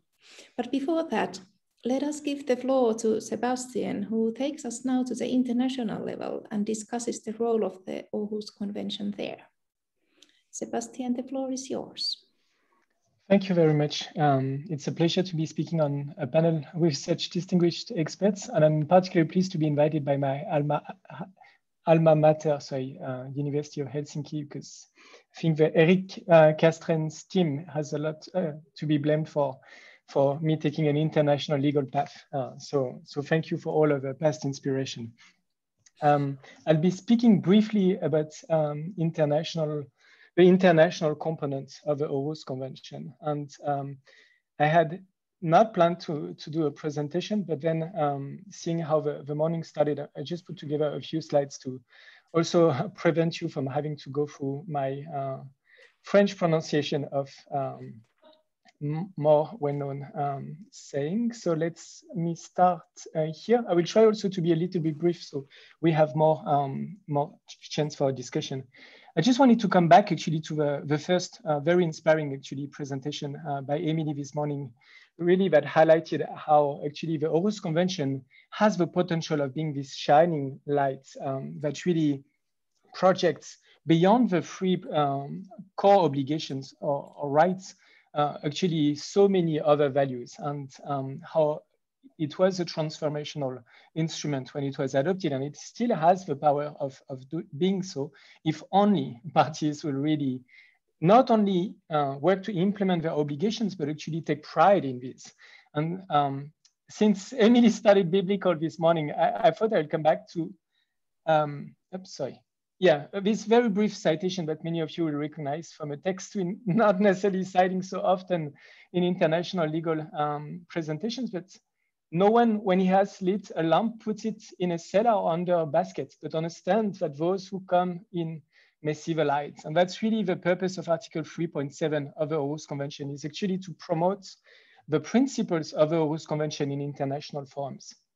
So I'm going to speak a little bit more about this particular obligation. And I want to stress, I'm not saying this particular provision, but obligation, because since this is a treaty drafted in the era of optimism at the end of the 90s, we see language that we'll probably not be able to see nowadays, unfortunately. And that is a lot more ambitious, actually, than what you can find in the Esquezo Agreement when it comes to this particular dimension. And so here is Article 3.7.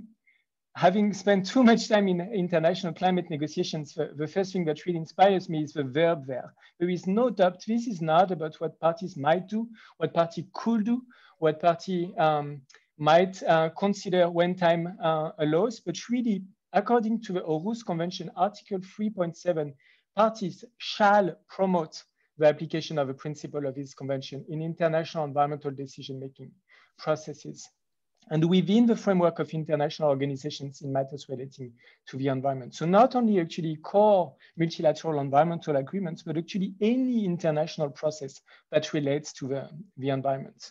The two key for me in this beautifully worded provision are actually the two verbs. There is no question that this is an obligation. Shall is very explicit in here. And the obligation is not to take into consideration or to keep in mind, as we might see now in more recent instruments, but it is to promote. And I think according to the common language, the common English definition of the term, this really requires a proactive engagement to promote those principles. And so this has a very important role to play actually in bringing the Aarhus principles and obligations in relevant international instruments, and there are many of them actually beyond just the traditional MES that we can think of, but both in order to make sure that those instruments actually do not undermine the rights protected under the convention, but also to try to project and inspire the protection of those rights in other countries beyond the UNEC region. And there it's important to remember that there is another very inspiring provision that is actually will be used for the first time at the MOP of the Aarhus Convention later this autumn. It is the ability for non-UNEC parties also to ratify the Aarhus Convention, and we look forward to welcoming Guinea-Bissau as the first African state to ratify the Aarhus Convention this autumn, highlighting how this is not just about European principles. But to come back to Article 3.7, this is very strong language, and actually it has been further developed over the years, including by a MOP decision that is adopted in 2004, the Almaty Guidelines. And I just wanted to share this is one of the last citations, I promise, but it highlights actually what is meant there by promoting public participation in international forums. And it's really actually this provision helps us understand why we are speaking here about a right-based approach when it comes to promoting the right of the public to engage in international environmental forums. It speaks about the fact that modalities must be in place to counterbalance existing imbalances in political and economic influence, taking into consideration the differentiated capacity, resources, and social cultural circumstances. And the fact also that actually modalities must be put in place to minimize inequality and avoid the exercise of undue economic and political influence. Very much rooted in the context of a non-discriminatory and human rights context. At the same time, we see that this is not necessarily first in place or established under relevant MES, very far from it, I would say, but also that the role of the Aarhus parties in actually bringing international environmental processes in line with these provisions that they themselves adopted is, to say the least, relatively shy and passive. At the moment, we are seeing actually two international processes. One taking place today. There is the annual meeting of a working group of parties to the Aarhus Convention taking place virtually in Geneva. And then we have a UNFCCC negotiation taking place virtually around Bonn. And we see there, it's really a tale of two cities where actually we see very different modalities applied. And it brings civil society advocates sometimes in despair because of the challenges of actively engaging in the UNFC process. And so let me turn now to where Aarhus parties should really take this Article 3.7 and actually promote those principles of the Aarhus Convention proactively in the context of the climate negotiations. I'll turn off the presentation just because I'm missing face-to-face interaction in these COVID times.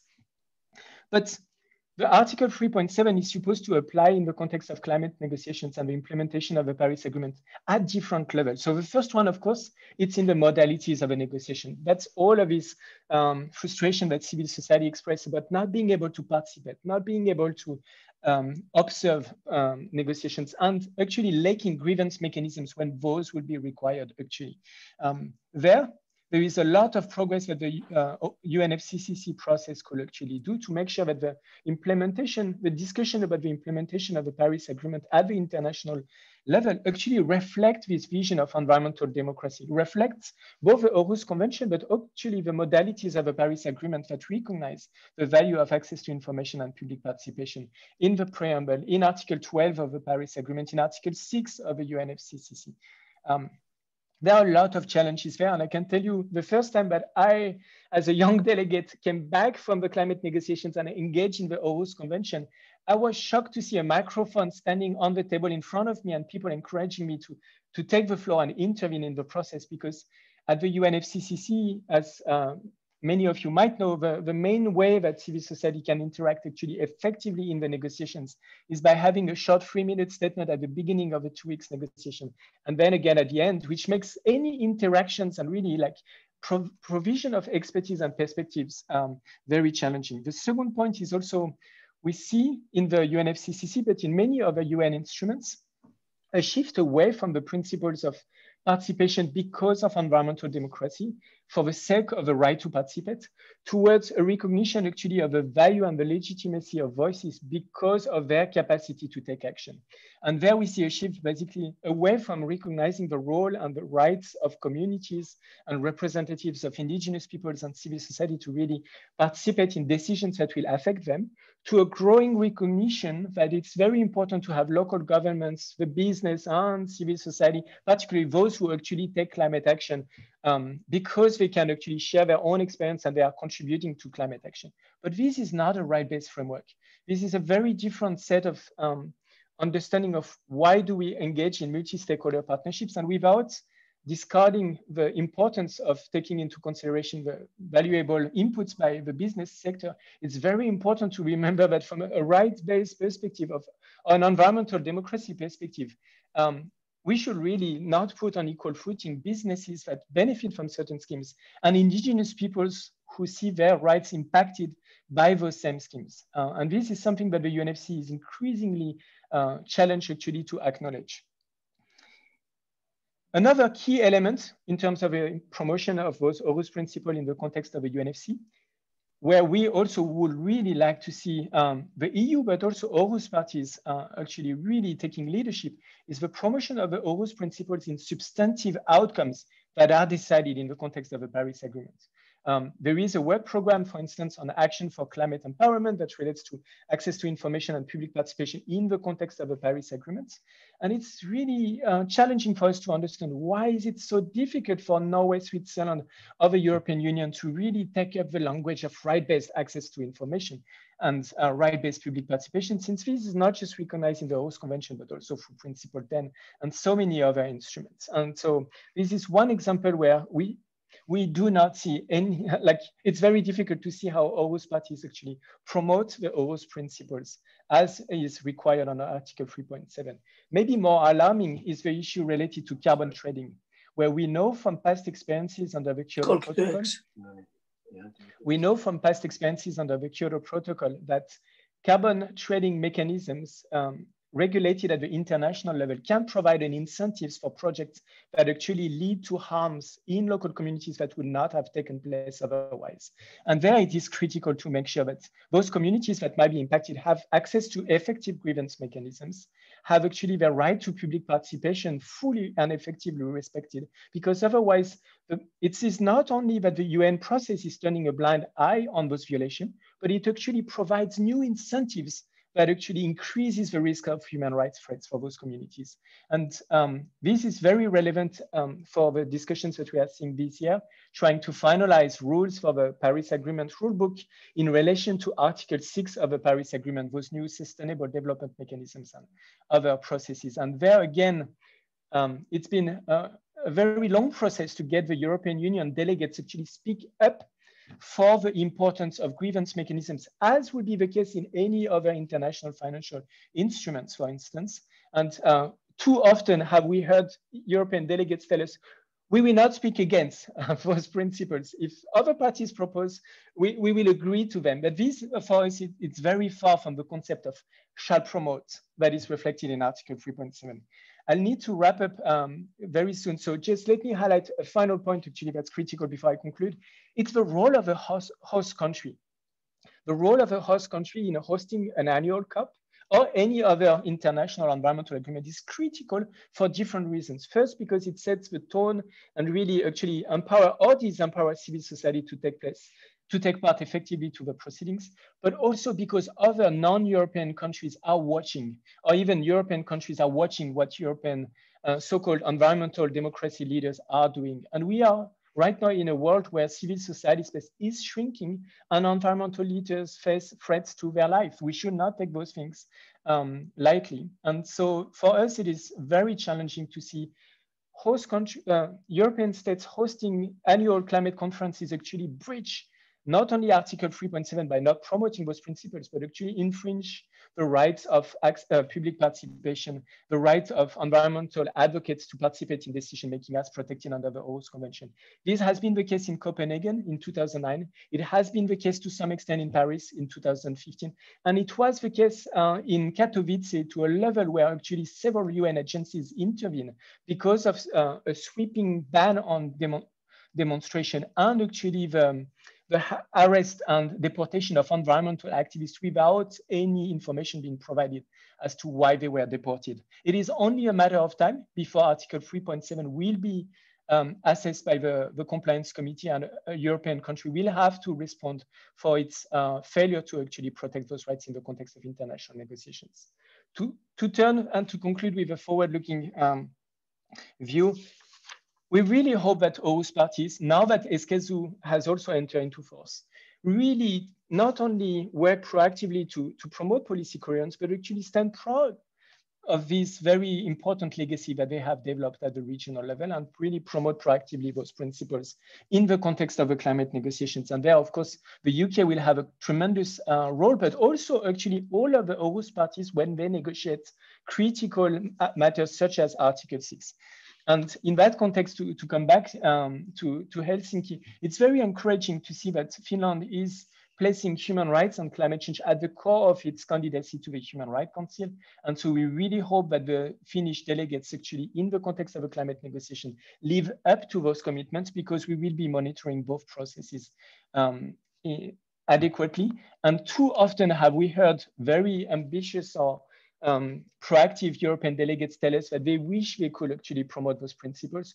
But unfortunately, behind the veil of a European delegation, some other unnamed European member states are not promoting those principles. And this concept of EU coordination in itself is also a very strong breach in access to information in terms of understanding where individual parties actually stand on those principles and being able to hold them accountable. So I'm just hoping that in the next 2 weeks, as climate negotiations virtually wrap up, we will be able to see that I was wrong in claiming that Aarhus parties tend to forget about the principles that are contained in the convention and Article 3.7 in particular. Thank you, Sebastian. That was really very interesting. And thank you also for keeping with the time. It was exactly 15 minutes. Now I give the floor to Haro for his response before the discussion together. Right, thanks, Tina. And thanks especially to Sebastian, who's, I would say, probably the world-leading expert on the issue of Article 3.7, at least in the context of the climate negotiations. So obviously the Aarhus parties have a very, very important role to play in ensuring that the Aarhus principles and provisions are promoted in international forums such as the UNFCCC. And now, of course, we also have the new kid on the block with the Escazú agreement, and hopefully other parties in the Latin American and Caribbean region also joining in these efforts. But at the same time, Sebastian was already pointing out is that also already within Aarhus parties, more could be done and more should be done to actually live up to these obligations under Article 3.7. Now, not wishing to repeat some of the points that you mentioned or exceed my 5 minutes, I just wanted to briefly touch upon 3 areas which I think require further attention. The first is when we're thinking about the climate change negotiations, we're often thinking about the plenary halls where all the governments come together and make their important decisions. I think what we see increasingly, and climate negotiations is one example, I'm sure other negotiations will be similar, is we have a fragmentation of different bodies where decisions are either being made or being prepared. So if you look at the number of constituents to the bodies in the climate negotiations, we see really proliferation, especially in the last 10 years. Just to name a few, we have an adaptation committee, a technology executive committee. We have a Paris Agreement implementation and compliance committee, a committee on executive committee on loss and damage, and the list goes on. And in each of these committees, important discussions are being held, important decisions can be prepared or made. And it's also important to make sure that in each of these committees, the Aarhus principles and provisions are being lived up to.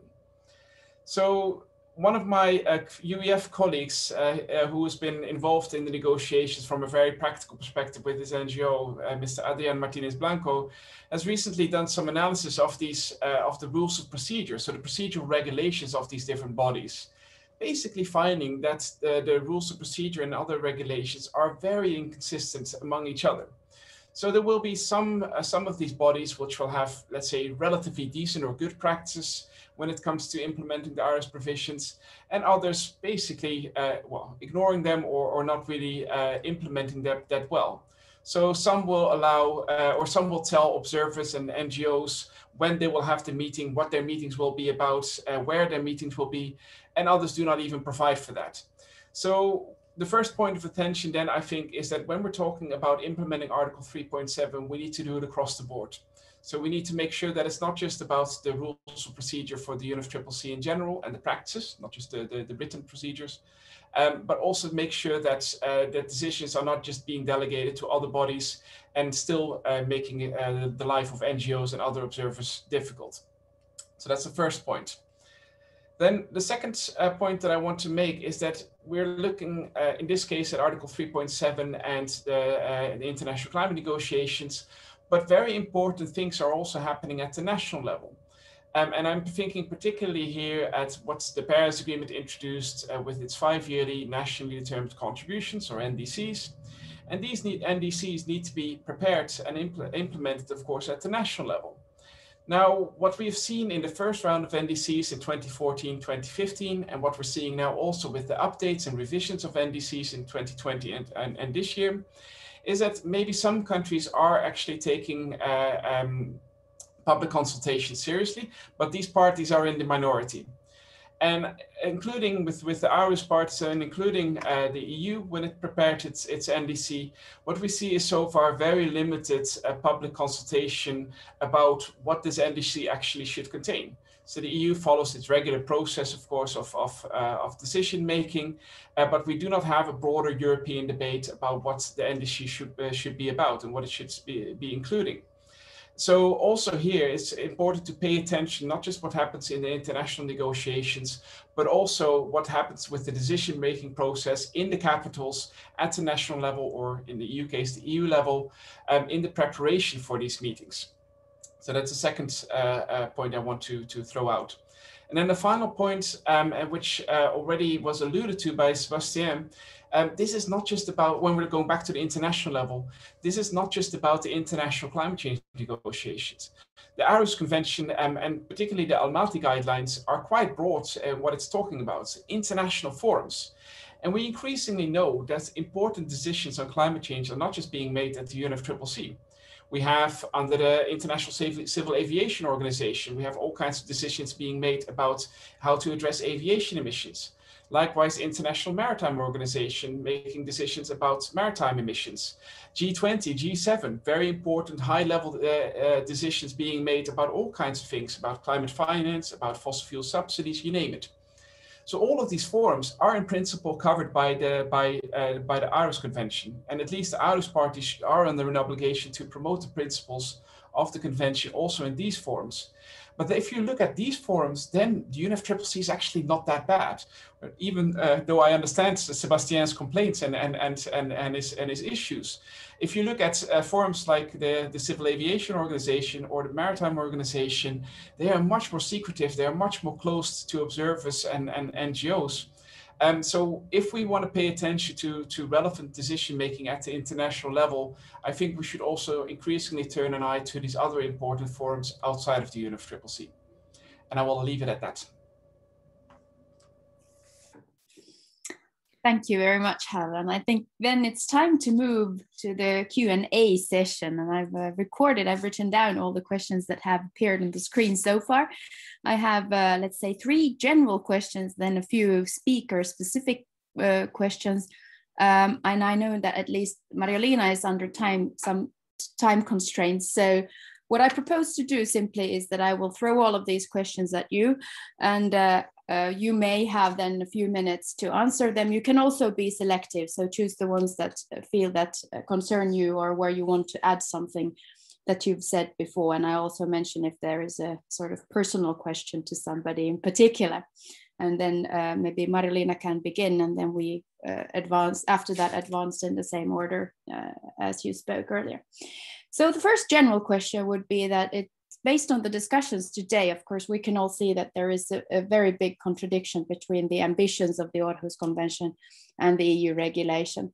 And there's a question now for your reactions as to why. Why is the EU so reluctant? And are there too few people basically fighting for the Aarhus Convention and the rights included there? That's the first general question. The second general question concerns the proposals for a new European climate law. Do you see that this would improve access to justice, EU level, national level, and perhaps also a specific question concerning the Parliament's position on that? And then the final general question, which was actually addressed to all of you, but also to Marjolina in particular, concerns the reform of the Aarhus regulation and what you think in particular that should be improved there. What's the problem? Then I have 3 questions addressed to an individual speaker. First, Emily. There's a question about your point of environmental substantive rights and whether that influences basically the scope and the aim of the convention, and whether other substantive rights are affected by climate change, should and might influence the Aarhus Convention trinity that you discussed in your talk.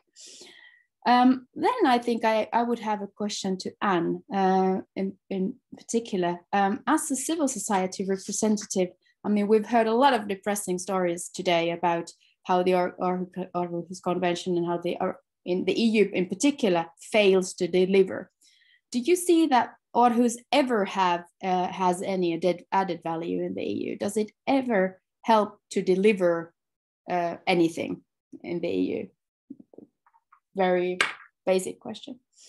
And finally, Jonna, there's a question for you concerning the court's interpretation in Sabo, and how you think that is consistent with the victim requirements in the jurisprudence of the European Court on Human Rights. So first to Marjolina, and then in the same order as before, you have a few minutes to highlight or respond, and also feel free to be a bit selective. Thank you very much, Päivi. And well, the questions that I have been given are all difficult ones, actually. So I start from the why question, which is possibly the hardest because, yeah, also as lawyer, I always have troubles with this why question because, yeah, I am not so much in the mind of neither of the lawmaker nor of the court. The explanation that I find is really this, in a way, path dependency. There is a sense of fear, of scare that if something radical takes place, it will open the floodgates of litigation. It will fundamentally reshape the way remedies look like. Yeah, the court has been, for example, very clear that if we want to change Plowman, then it's for the member states to do that. It's for the masters of the treaty, which is of course a joke because individual concern is written in the treaty, not Plowman. What the interpretation of individual concern is for the court to give. Yeah, it's always, I think, the scare that structural changes should come from the member states so that they are then kind of adequately legitimized in that sense. So that's kind of the explanation, in a way, non-scientific explanation that I can give to this attitude. And it's becoming more and more entrenched. That's the point, that because we've had Plowman since the 60s, so the longer it stays, the harder it becomes to change it. And the same goes for, you know, the Aarhus regulation and this kind of structural changes on the directive on Article 9.3 and so on. And what needs to change now in respect of the Aarhus regulation? I think at least two things to be able to bring internal review claims against measures of soft law. I think also Sirpa mentioned this before, how important this would be in certain specific environmental climate change sub-policy fields, which are very rich in soft law with strong legal effects. And second, that also measures of general scope would be challenged, which even if they require implementing measures, because the moment there is an implementing measures, it may be already too late. And the moment the question of validity reaches the Court of Justice, well, good luck. I mean, the environmental damage is done and gone, and you know, the trees are destroyed, the animals are gone, and everything else with it, let's say. And again, you know, there are of course interim measures at national level, but again, they vary. They are based on the willingness of the Court of Justice. There are a Zucche Fabrik requirements which need to be complied with when you send a preliminary question of validity. So there is so many hurdles and so many kind of, you know, little boxes that you need to kind of move around, that it becomes yeah, so much of a challenge that it almost like someone is rowing against you, like the flow. As an NGO, you need to walk up or swim up the flow like a salmon, let's say, to be able to get to where you want to go. Yeah, so and this would be my my two answers. Then to Emily. So in answer to why the Aarhus Convention is not as implemented as it should be, and I've been thinking mostly about this question all through the various presentations, and I think partly the problem is that we forget the vision of the Aarhus Convention. Many of us are lawyers and we talk in terms of lawyers, and if we talk in the language of lawyers, and if we think exclusively about the procedural rights, there's nothing sexy about that. But there is something very intriguing and exciting about what the convention actually wants to do. And I think we haven't necessarily been so good at communicating that. And for those of us who are very familiar with that ambitious, wonderful vision, we can forget it. And I kind of say in the beginning of my book about my relationship to the Aarhus Convention being a love story. I think there is something really profoundly intriguing about the Aarhus Convention, but I think when we're in love, we can often forget why we are in love. And I think maybe there's been a little bit of that. And then it's also, if we look to Latin America and the Caribbean and we see the Escazú, if we see the Escazú Agreement, we can remind ourselves of what an ambitious vision looks like and how exciting that can be, because Eskazoo is even more unabashed in its vision than the Aarhus Convention. So I suppose the problem is that we've forgotten a little, and I think the solution is that to have a look at Eskazoo and be reignited in what it is we're trying to do. And then in answer to Joanna's question, which is a little tricky, about substantive rights and the Aarhus Convention. I think the role of substantive rights in Aarhus is kind of, there's a twofold role. I think one, the Aarhus Convention is part of a broader international dialogue that is building a narrative about environmental rights in international law. So if we accept that, I'm so sorry, if we accept that human rights are not just things that come into existence because they're in they find themselves in a treaty, but they grow as part of an international legal order, we can see that the Aarhus Convention in Article 1 is a stepping stone in that development. So I think there's that role that the Aarhus Convention plays in terms of substantive environmental rights. And then the second is that I think it's kind of a light switch.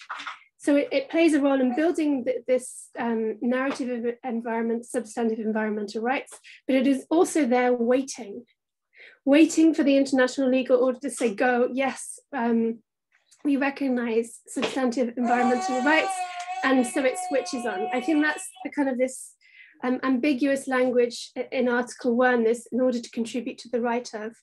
I think that's what that is. It's kind of a trigger. And once we do have that more general recognition, I think then it can be very powerful in how it influences the other rights. Thank you. I will stop there, otherwise, yes.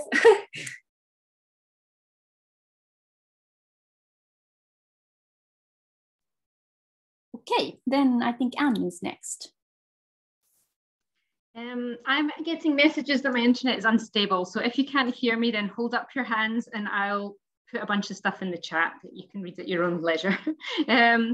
So first, I think I just want to quickly touch on the why, because I've been advocating in this process a lot with decision makers. So I think, to be honest, I think a lot of the problems come down to the lawyers.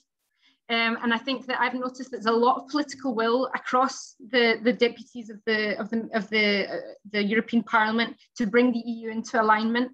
When you talk to the member states, again, there's quite a lot of political willingness to say, yes, we signed up to Aarhus, we want to comply. They had a terrible time at the last MOP. They don't, I think they were quite scarred by that. It was quite a traumatic situation. But then they say, but there's so much detail. We don't really understand all the detail, what to do. And then the lawyers come in and they carve out these exceptions that just, ruin the whole thing. So I really think that a lot of it comes down to the lawyers, and indeed how we talk about it as well, and how we communicate about it is kind of all mashed up in that. So I think that we need to be a lot clearer, that it's very, very clear what has to be done is that any EU administrative act that could possibly contravene environmental law needs to come within the internal review procedure, and that, that a full stop after that, none of these carve-outs. Then I definitely have a lot of ideas of what needs to be done to make the Aarhus regulation fit for purpose, and we've got position papers, so I'm just going to put them in the chat. And of course, the Aarhus Convention Compliance Committee also has gone into a lot of detail as to what has to be done. So that's all there, and I'll put the links in the chat in a second. On the climate law, I also worked quite a bit on this, on the access to justice provision in the climate law. I think that it's a terrible shame that didn't make it through the trilogue. It would have really codified essentially a lot of the access to justice rights that should already exist, that they're there in the case law of the court. There's already access to justice for air quality plans, etc. This should be the same in terms of the national energy and climate plans and the long-term strategies that are in the energy governance regulation, because that was all about, really. It was having access to justice to challenge these national plans. So I'll also put a position paper in the chat on that. And then finally, does the Aarhus Convention ever add value at EU level? So two things I'm just going to talk about briefly. I think first of all, on access to environmental information. And I'm just going to mention one of my favorite cases on access to environmental information. And it reminds me of what Emily said at the beginning about industry requesting access to information, because this case was all about when Saint-Gobain requested access to information, and it had a very positive outcome. And it's a case that I rely on very, very frequently in my interactions on transparency with EU institutions. And there, really, we saw particularly the Advocate General really go back to the Aarhus Convention and interpret Regulation 1049 in the light of the Aarhus Convention with very positive outcomes, and really narrowing down this decision-making exception that protects decision-making in Regulation 1049. And the court kind of drew back a bit in terms of really relying on Aarhus, but it kept the logic of the Advocate General's opinion, and that was very positive. And then secondly, on the Aarhus regulation, it's true that Mariolina says at the beginning, it's completely, it's just a complete failure. And yes, it is to a large extent, I agree, but we have actually managed to use it in these chemicals decisions.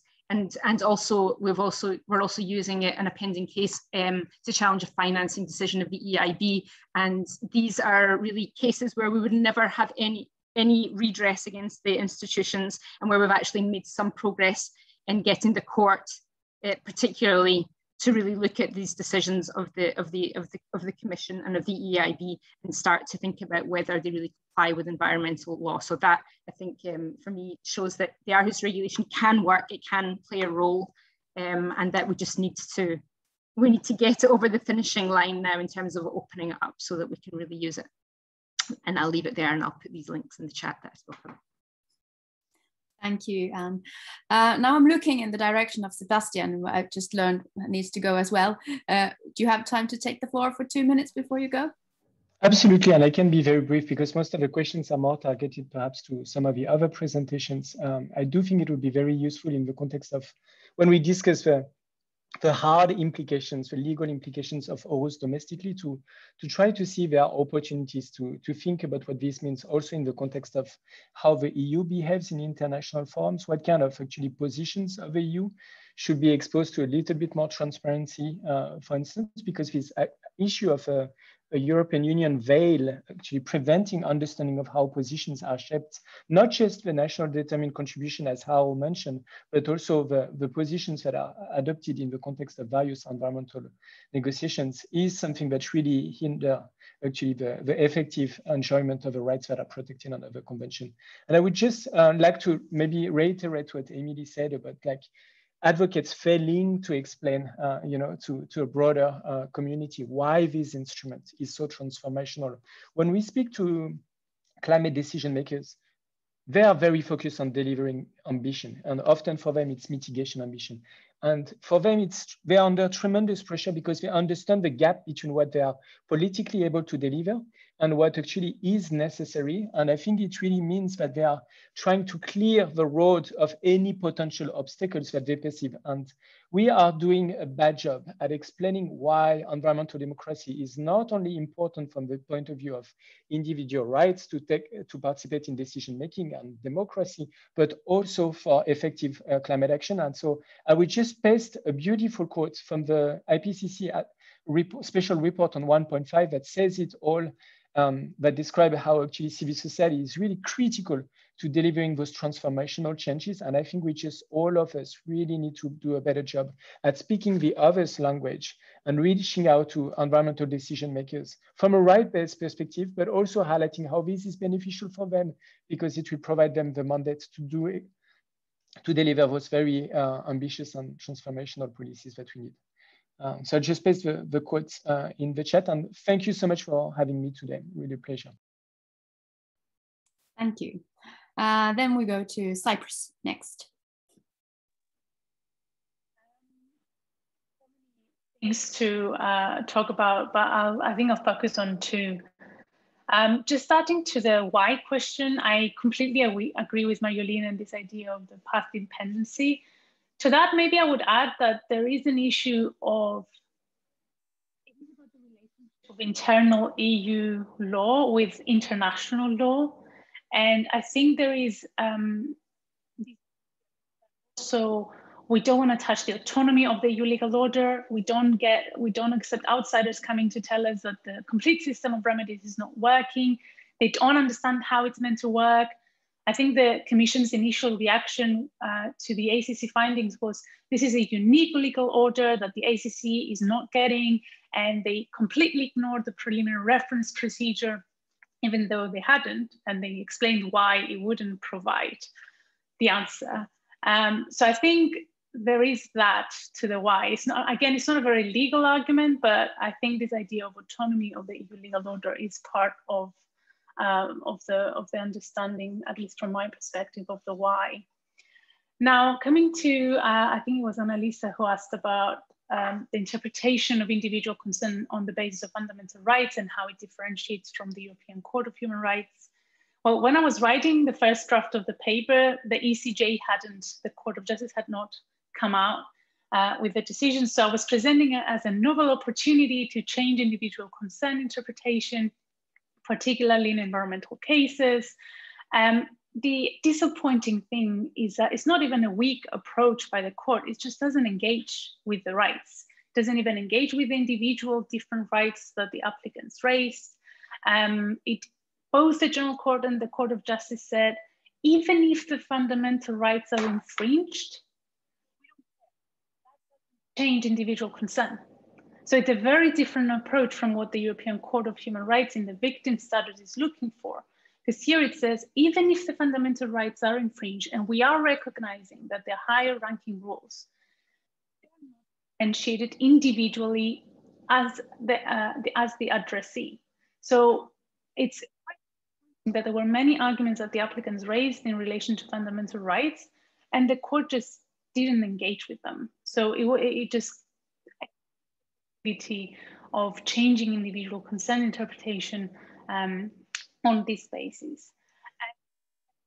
And on the European climate law, and Anne could possibly correct me if I'm getting something wrong.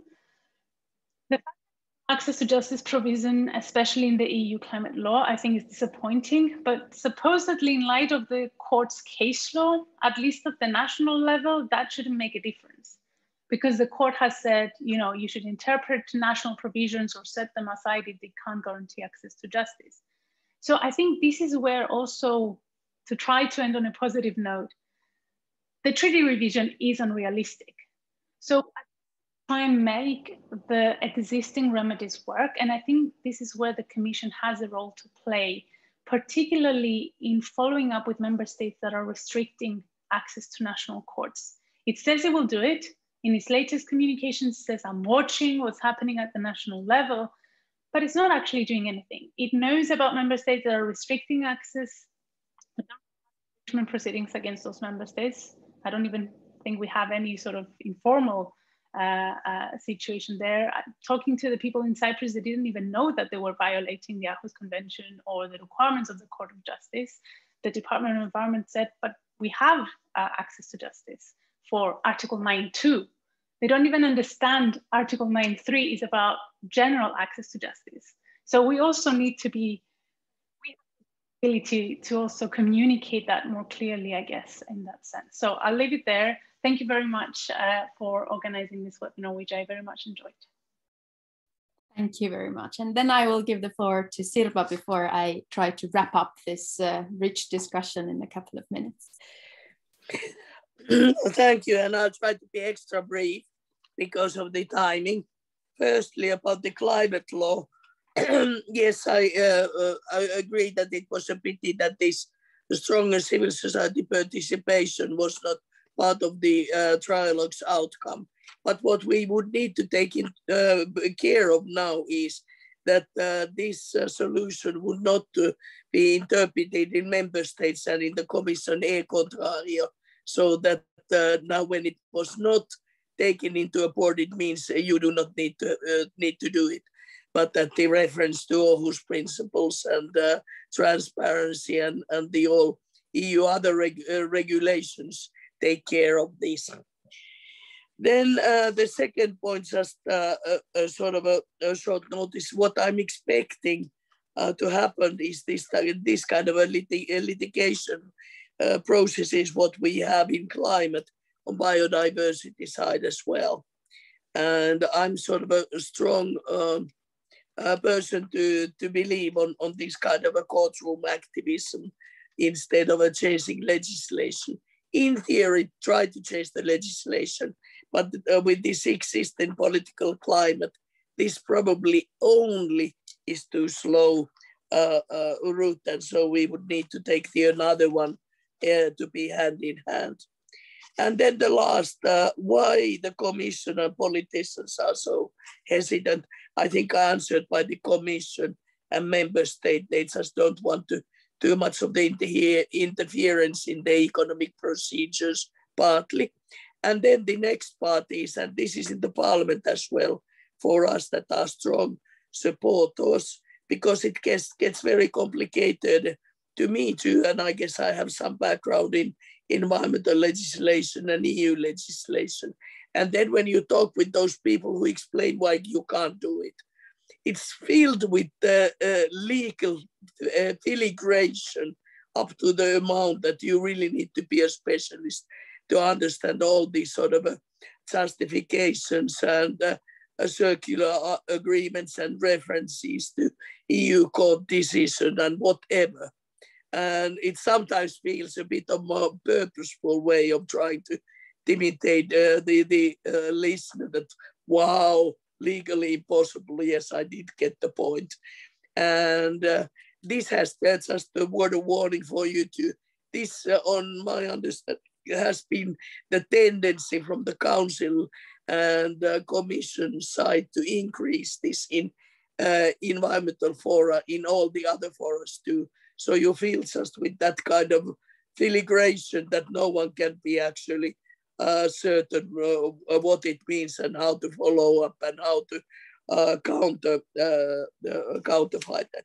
And last but not least, this is exactly why we need this kind of a context, and great thanks for Client Earth already for the help what we have had in the European Parliament, but in the future too, because if you are shadow hidden by the legalities, then you would need to be able to counterfeit it and to counteract with other justifications. And this we as a politicians can't do and can't be creative without your help. So thank you and all the best success for your work. Thank you very much for that summing up. Now comes the time, the seminar, when you can watch me to struggle with my notes and try to sum up a discussion in just a couple of minutes. And in this conference on climate justice, I'm going to do great injustice to all the speakers and the discussion. But here are my takes on where we are and what we should do next. I think, and I have 5 points. So the first one is basically that I think something that both Emily and Sebastian at least spoke about, namely that environmental democracy, environmental justice, it's a bit like human rights and world peace. I mean, we all want it, but it's always a question of how it's being implemented and what the practices are for delivering those issues. And something that Harro also brought up was how very closely tied, I mean, we can think that procedure is boring, but procedure very often is tied to substantive outcomes. And that's why we also need to zoom in on how these decisions are actually taken. And of course, the difficulty that we're tackling in this project is that we're working, when it comes to procedure, we're working with a moving target. We're in the middle of a revision procedure, the outcome of which we do not yet know. So there is some uncertainty, but I don't think this should prevent us from working. This should make it all the more exciting. Then the second point, which I think all the speakers highlighted in their submissions, is that what we're tackling basically is a systemic problem. You know, it's not tied to just this particular context, but it's a broader problem. I mean, Marilena was talking about, you know, we don't know what is the measure of general scope. We don't know what is the measure of individual scope. We have problems with implementing measures, which basically empty many of the procedures from significant. And the whole system of internal review is not working as it should. So we're in a way witnessing a legal failure in a sort of systemic failure, but also a complete institutional failure, which puts us in a very vicious circle in the sense, because what we feel that the Commission is not implementing the regulation as it should, and probably many of the other EU bodies as well. And then we're looking in the direction of the court to address this, and the court is not addressing it. It's not recreating Clawman as it should. And then we look back at the Commission, who is not doing its job in the first place. So it goes on, and we can blame many of these institutions, but obviously they're all a part of the pattern that we're looking at. So it's a broad problem. It's a broad institutional problem in addition to being a legal problem. The third point, I think, is very important, and something was said about it today, but I think it needs much more looking into it, which is the problem of an uneven playing field, which many of you highlighted, that economic actors are in a stronger role than many of the civil society actors, and this is something that we have to zoom in on. The fourth point, then, is what we should do as researchers, and I think we're in a very happy position in the sense that this project was from the beginning designed as an empirical project. And I think our job is in a way to actually look into these practices, look at these excuses saying, this is not a problem, or we have a complete system of remedies, and explain through empirical research that this is not the case. And the problems that we see actually turn into problems of implementation. Finally, the fifth one, to sum up, to conclude, and I think this is very much inspired by what Sirpa was saying. I mean, we're in a situation where the legislative framework might change, and we all hope that it might change, but we also fear that it's not changing enough. So we will be working with a moving target, which will not probably be too perfect in the end. But is that really the real problem? I mean, we can now think, if only the law changes, then the world will be a good place. But I don't think that's going to solve the problem. And I think many of you spoke about today. It's not only a legal problem, it's also an institutional problem. There is enormous reluctance to give effect to the rights that are already there, to deliver on the commitments that the EU has. And simply changing the law will not probably cure this whole broader problem that we can see. And I think that in a way throws the ball again back at us as researchers, as civil society representatives. What can we do in order to overcome this problem? How can we convince the institutions that it's actually in their interest to be more proactive, to be more open, to create policies that are more legitimate? Because I think in sort of making better, more legitimate policies, they're actually ultimately defending their own legitimacy and the legitimacy of the EU. So I think in that area, we would see better policies by an EU that has broader acceptance among its citizens, and that is so important. That's where I leave it today. Thank you all for joining today. Please stay in touch. These are the themes that we will be working on, and you will be hearing from us again. Thank you very much.